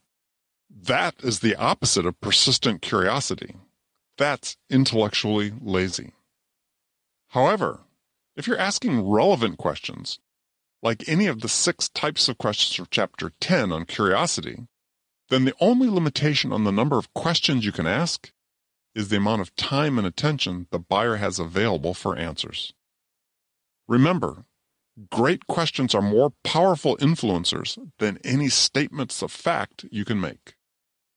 Being responsive is one of the most powerful sources of value that's under your complete control. If you do it right, it creates a positive perception in the mind of your buyers of what it will be like to do business with you and your company. Responsiveness is not about being fast. It's about enabling forward progress for the buyer. It's about compressing time frames. It's about managing expectations. It's about creating a positive buying experience. Here are a few incredibly powerful ways to accelerate your responsiveness. Prioritize responding to all messages from active opportunities. We're all busy. Inboxes are full, messages channels overflowing, and your buyers don't care. They reached out to you for a reason. They need something from you, and they don't want to wait. make it a priority to respond. In my career, I've experienced a direct correlation between my responsiveness and my win rate. You will too. Eliminate wasted days between sales interactions. Don't inadvertently add days into the buyer's decision timeline. It's typical for a seller to send content to a buyer and then suggest they'll follow up the following week. Why? Are you sending them a 200-page tome or something that takes 15 minutes to read? Pro tip: always propose a time for a follow-up call the next business day. I like to trigger their curiosity by saying something like, there are 2 key points in this content that directly relate to the trade-offs you're evaluating. Would you be open to discussion about these tomorrow at 3? If you can't provide an immediate answer to a question a buyer asked during a call or in a message to you, quickly determine how long it will take to respond.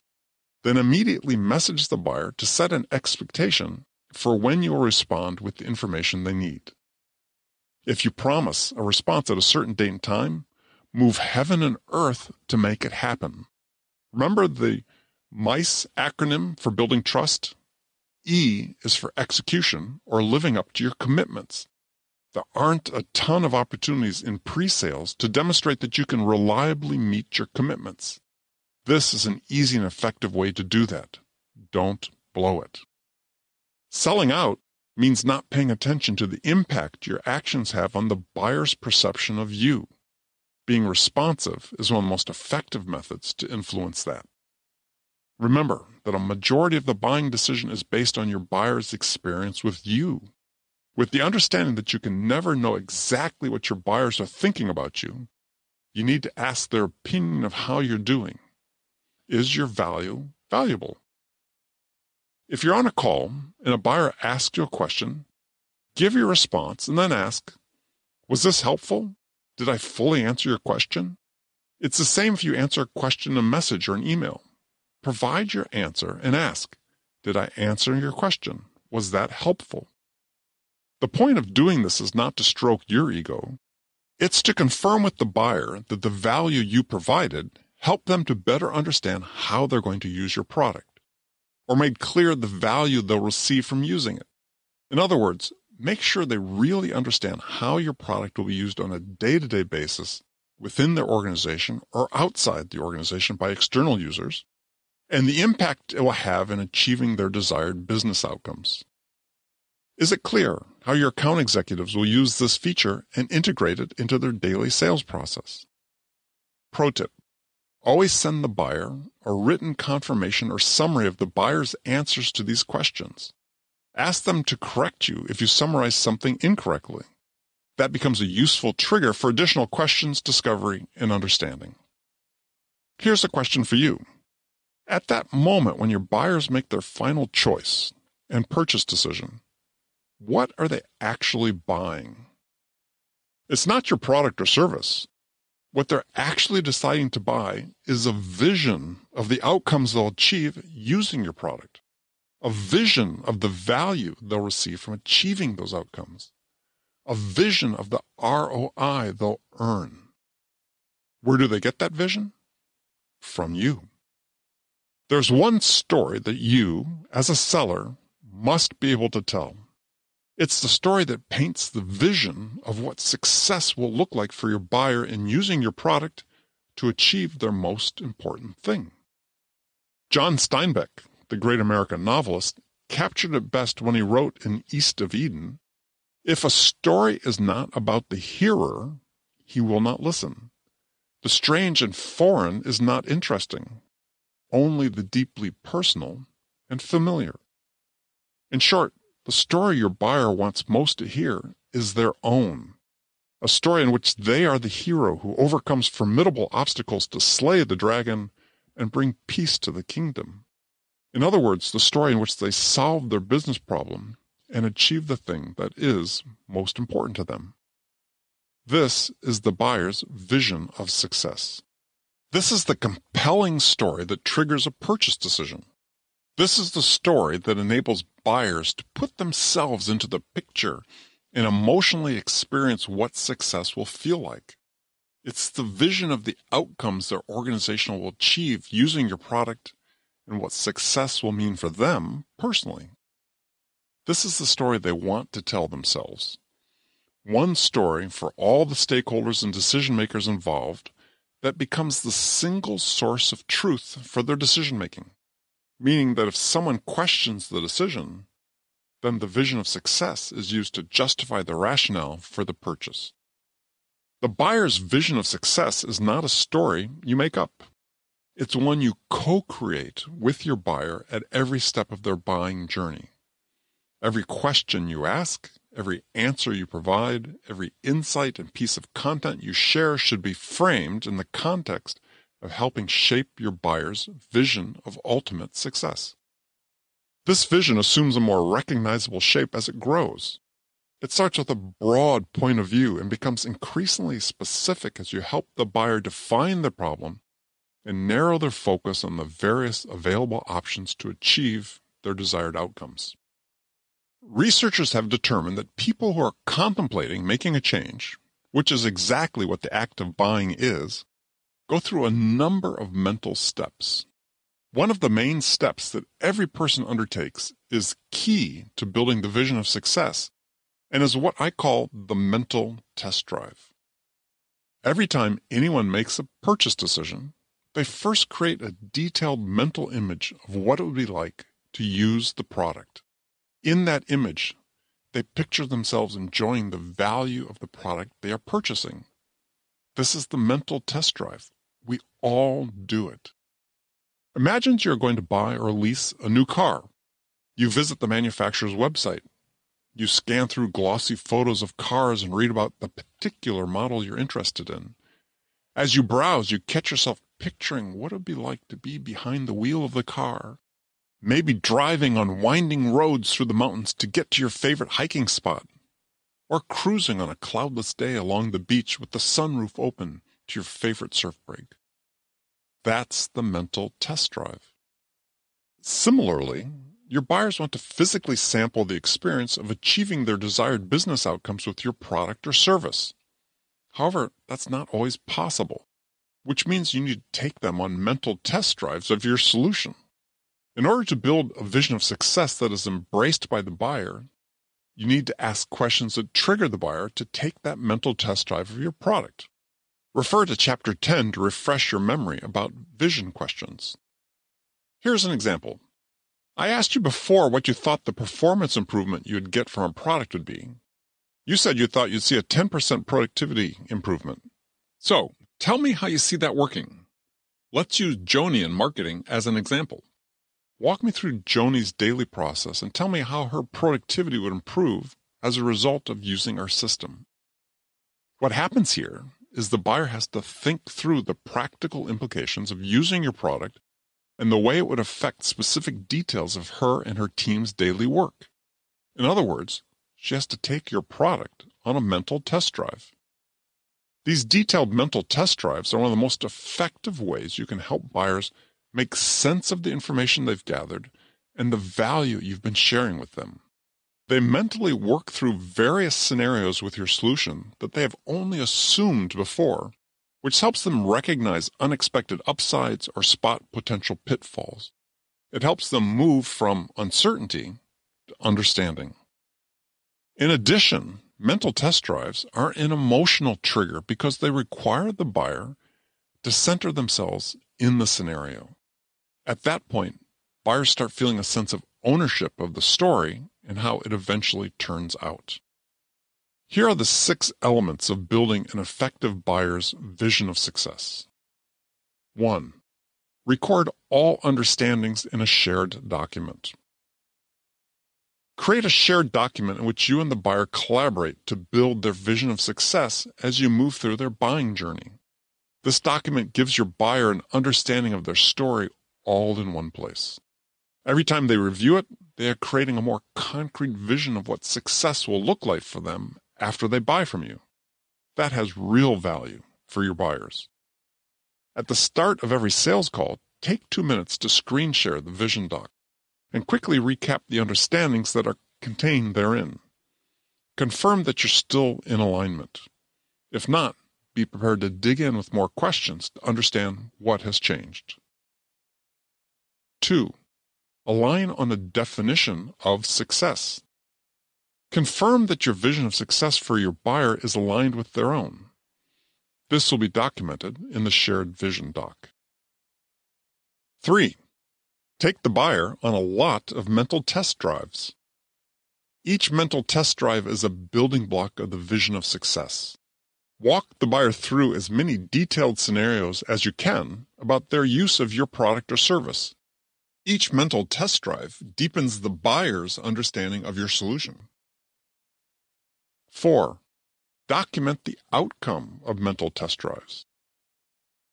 After every sales interaction, verbally confirm with the buyer your understanding about what they learned and the outcome of the mental test drive. Then update the shared vision doc with this understanding. 5. Quantify the dollar impact of the vision. A vision of success isn't complete if the value of success hasn't been quantified in dollars. Every story needs to have an ending. In this case, the ending has to be spelled out financially. For instance, if one of the signposts of success for your buyer will be a 5% increase in revenue, what does that mean for them in terms of dollars? Quantifying the impact is so important because it means the buyer has done, or is in the process of doing, their internal business case for the transformation, change, or investment that you're proposing. That is the ultimate mental test drive. That means that when you complete their vision, the buyer will be in a position to quickly act. 6. Be first with the vision. This is the pot of gold at the end of the vision of success rainbow.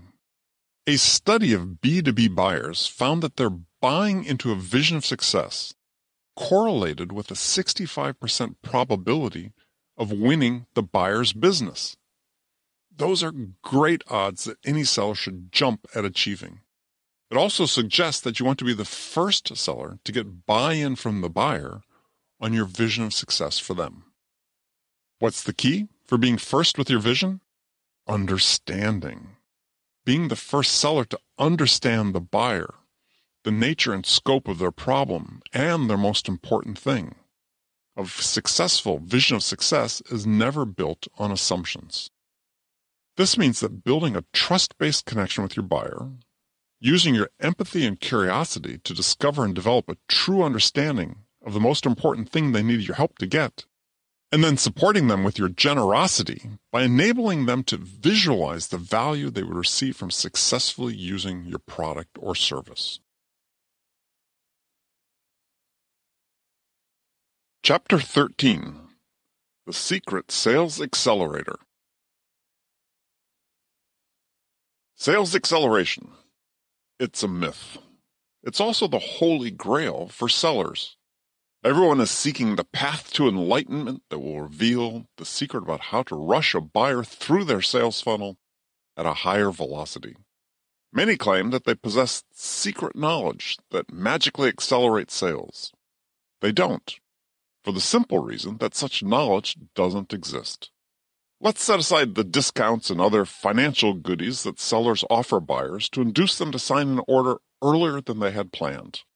That's not sales acceleration. For the most part, that's just bad business. It's like handing a wad of cash to a buyer, offering a big discount, effectively bribing them to pull an order from July into June just so your sales bosses can hit their targets. In general, talk of sales acceleration is self-indulgent myth-making by authors and sales tech vendors that want you to believe that you can manipulate and control the action of your buyers, which you can't. Of course, there are the rare exceptions. They're what keeps the myth alive. As I've shared throughout this book, the only things that you can actually control in sales are the actions you take. That's selling in.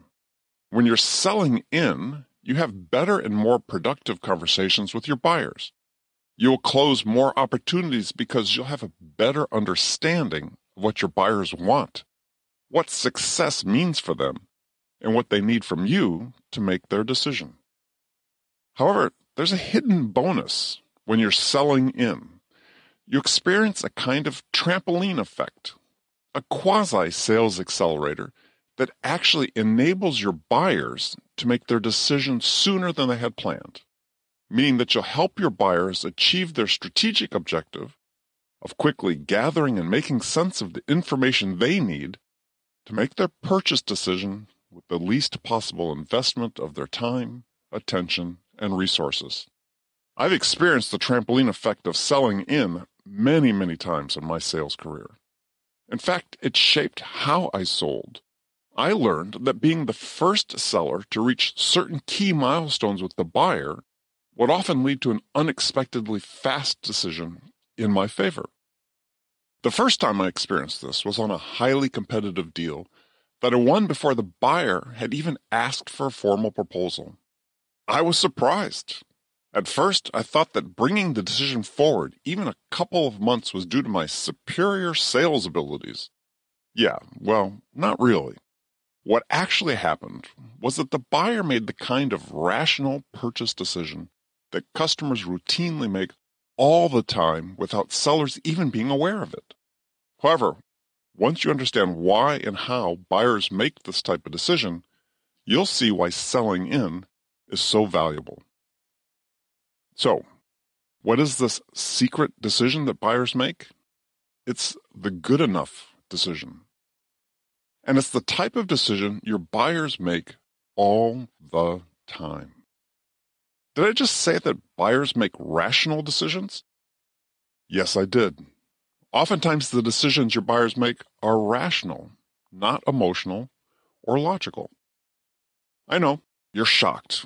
You've no doubt read or been trained to believe that your buyer's decision-making is based on emotions and justified after the fact with logic. And perhaps you've lost a deal where you just knew that your product was a better fit for the buyer than the one they chose. You think to yourself, that's just not a rational decision. Actually, it probably was.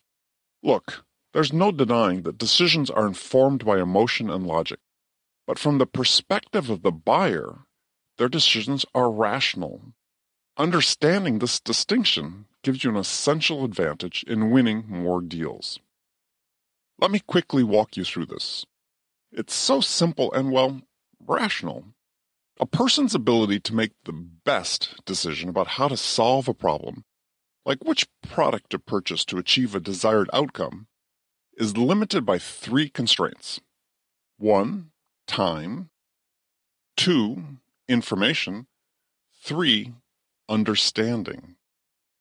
These constraints were articulated by Nobel Prize-winning economist Herbert Simon, who developed the philosophy of bounded rationality. He found that an individual's or an organization's ability to make an optimally rational decision about anything would always be compromised by these three constraints. 1, time. No buyer has unlimited time to devote to making a purchase decision. No matter how important the decision is to the company or individual, they can't devote unlimited resources, like time and attention, to the task. 2, information. Your buyer does not have unlimited access to perfect information about their problem and potential solutions. Despite your experience and expertise, and as good as your content may be, the buyer will always have unanswered questions about your product and how it will help them achieve their desired outcomes. 3, understanding. Your buyer will never have a perfect understanding of the scope and impact of the problem they are trying to solve, nor will they ever have a perfect understanding of the outcomes they can achieve and the value they can receive from using your product. There will always be unknowns associated with factors such as risk and the probability of success. So, what type of decision do your buyers make when faced with these constraints? One that is good enough. Given the three decision constraints, the path that most buyers follow when making a decision is to make what Simon termed a satisficed choice. Satisfice is a conjoining of the words satisfy and suffice. Your buyers don't have access to perfect information. They don't have the time to develop a perfect understanding of their problem, their desired outcomes, or the possible solutions. And they generally don't have the time and resources to evaluate every single option or alternative available to them. So when they identify a solution that both satisfies their requirements to solve their problems and sufficiently achieves their desired outcomes, they stop looking at other options and make their decision. They pull the plug on their buying journey. Here's the buyer's rationales for making the satisficed decision. We've identified and chosen a solution that satisfies our requirements for solving our problem and is sufficient to achieve our desired business outcomes. We could invest more of our time, attention, and resources to keep evaluating additional solutions. However, we don't believe we'll find anything that is significantly better than our choice. We've decided that any marginal return we could get from investing more of our time, attention, and resources in evaluating additional solution options isn't worthwhile.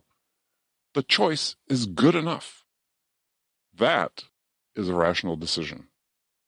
Buyers don't believe that investing another day, week, or month to further investigate other solutions will yield a substantially better outcome than the satisficed one. So they declare victory and move on to the next project that needs their time and attention. What's the compelling event that causes the buyer to make the satisficed choice or good enough decision? Achieving a stage 3 understanding level of your solution and how it satisfies for all of their requirements. The vision of success you create for the buyer is often the trigger for their good enough decision. You've confirmed that your solution meets their requirements and will enable them to achieve what is most important to them. Or at a minimum, what you provide is closer to meeting their requirements than anything else they've evaluated so far. As previously noted, the first seller to present a vision of success that satisfies the buyer's requirements and suffices in enabling them to achieve their most important thing stands the best chance of winning. A 65% chance. These are good odds. As a seller, you want that probability of winning. However, the vision of success is not the only decision trigger. The buyer could reach stage 3 understanding at any point based on your questions, your understanding, and the value you've given. This is why the sell-in pillars are incredibly valuable and important milestones to achieve. They signify that the buyer is making progress toward understanding and toward making their good enough decision. Here's the question. What thing or things have to occur for you to be in a position to be the first seller to present a vision of success that satisfies for your buyer? Well, you have to be first in a number of areas, which the pillars enable you to do. In reverse order, you have to be the first to understanding. You can't create a relevant and compelling vision of success if you don't have a detailed and accurate understanding of the problem the buyer wants to solve, their desired outcome, and their most important thing. Being the first seller to make your buyer feel understood is a decisive competitive advantage. The first to curiosity. To be the first to understanding, you need information from your buyer. There's a direct link from the quality of the questions you ask to the depth of information the buyer will share with you. Being the first seller to ask great questions that require the buyer to think before answering is a solid differentiator. The first to credibility and trust. There's also a direct link from the quality of the information the buyer will share and the level of credibility and trust you've earned with them. To be the first to credibility and trust is a game changer. It opens a window of insight into the buyer and their most important thing that might otherwise remain closed to you. Having access to more insights into the buyer that can be converted into understanding can effectively knock competitors out of the game. The first to answer, why you? The path to trust, curiosity, understanding, and generosity runs through the why you question. Without a positive answer to it, your opportunities never get out of first gear. And why you never gets asked without first having a human connection with the buyer.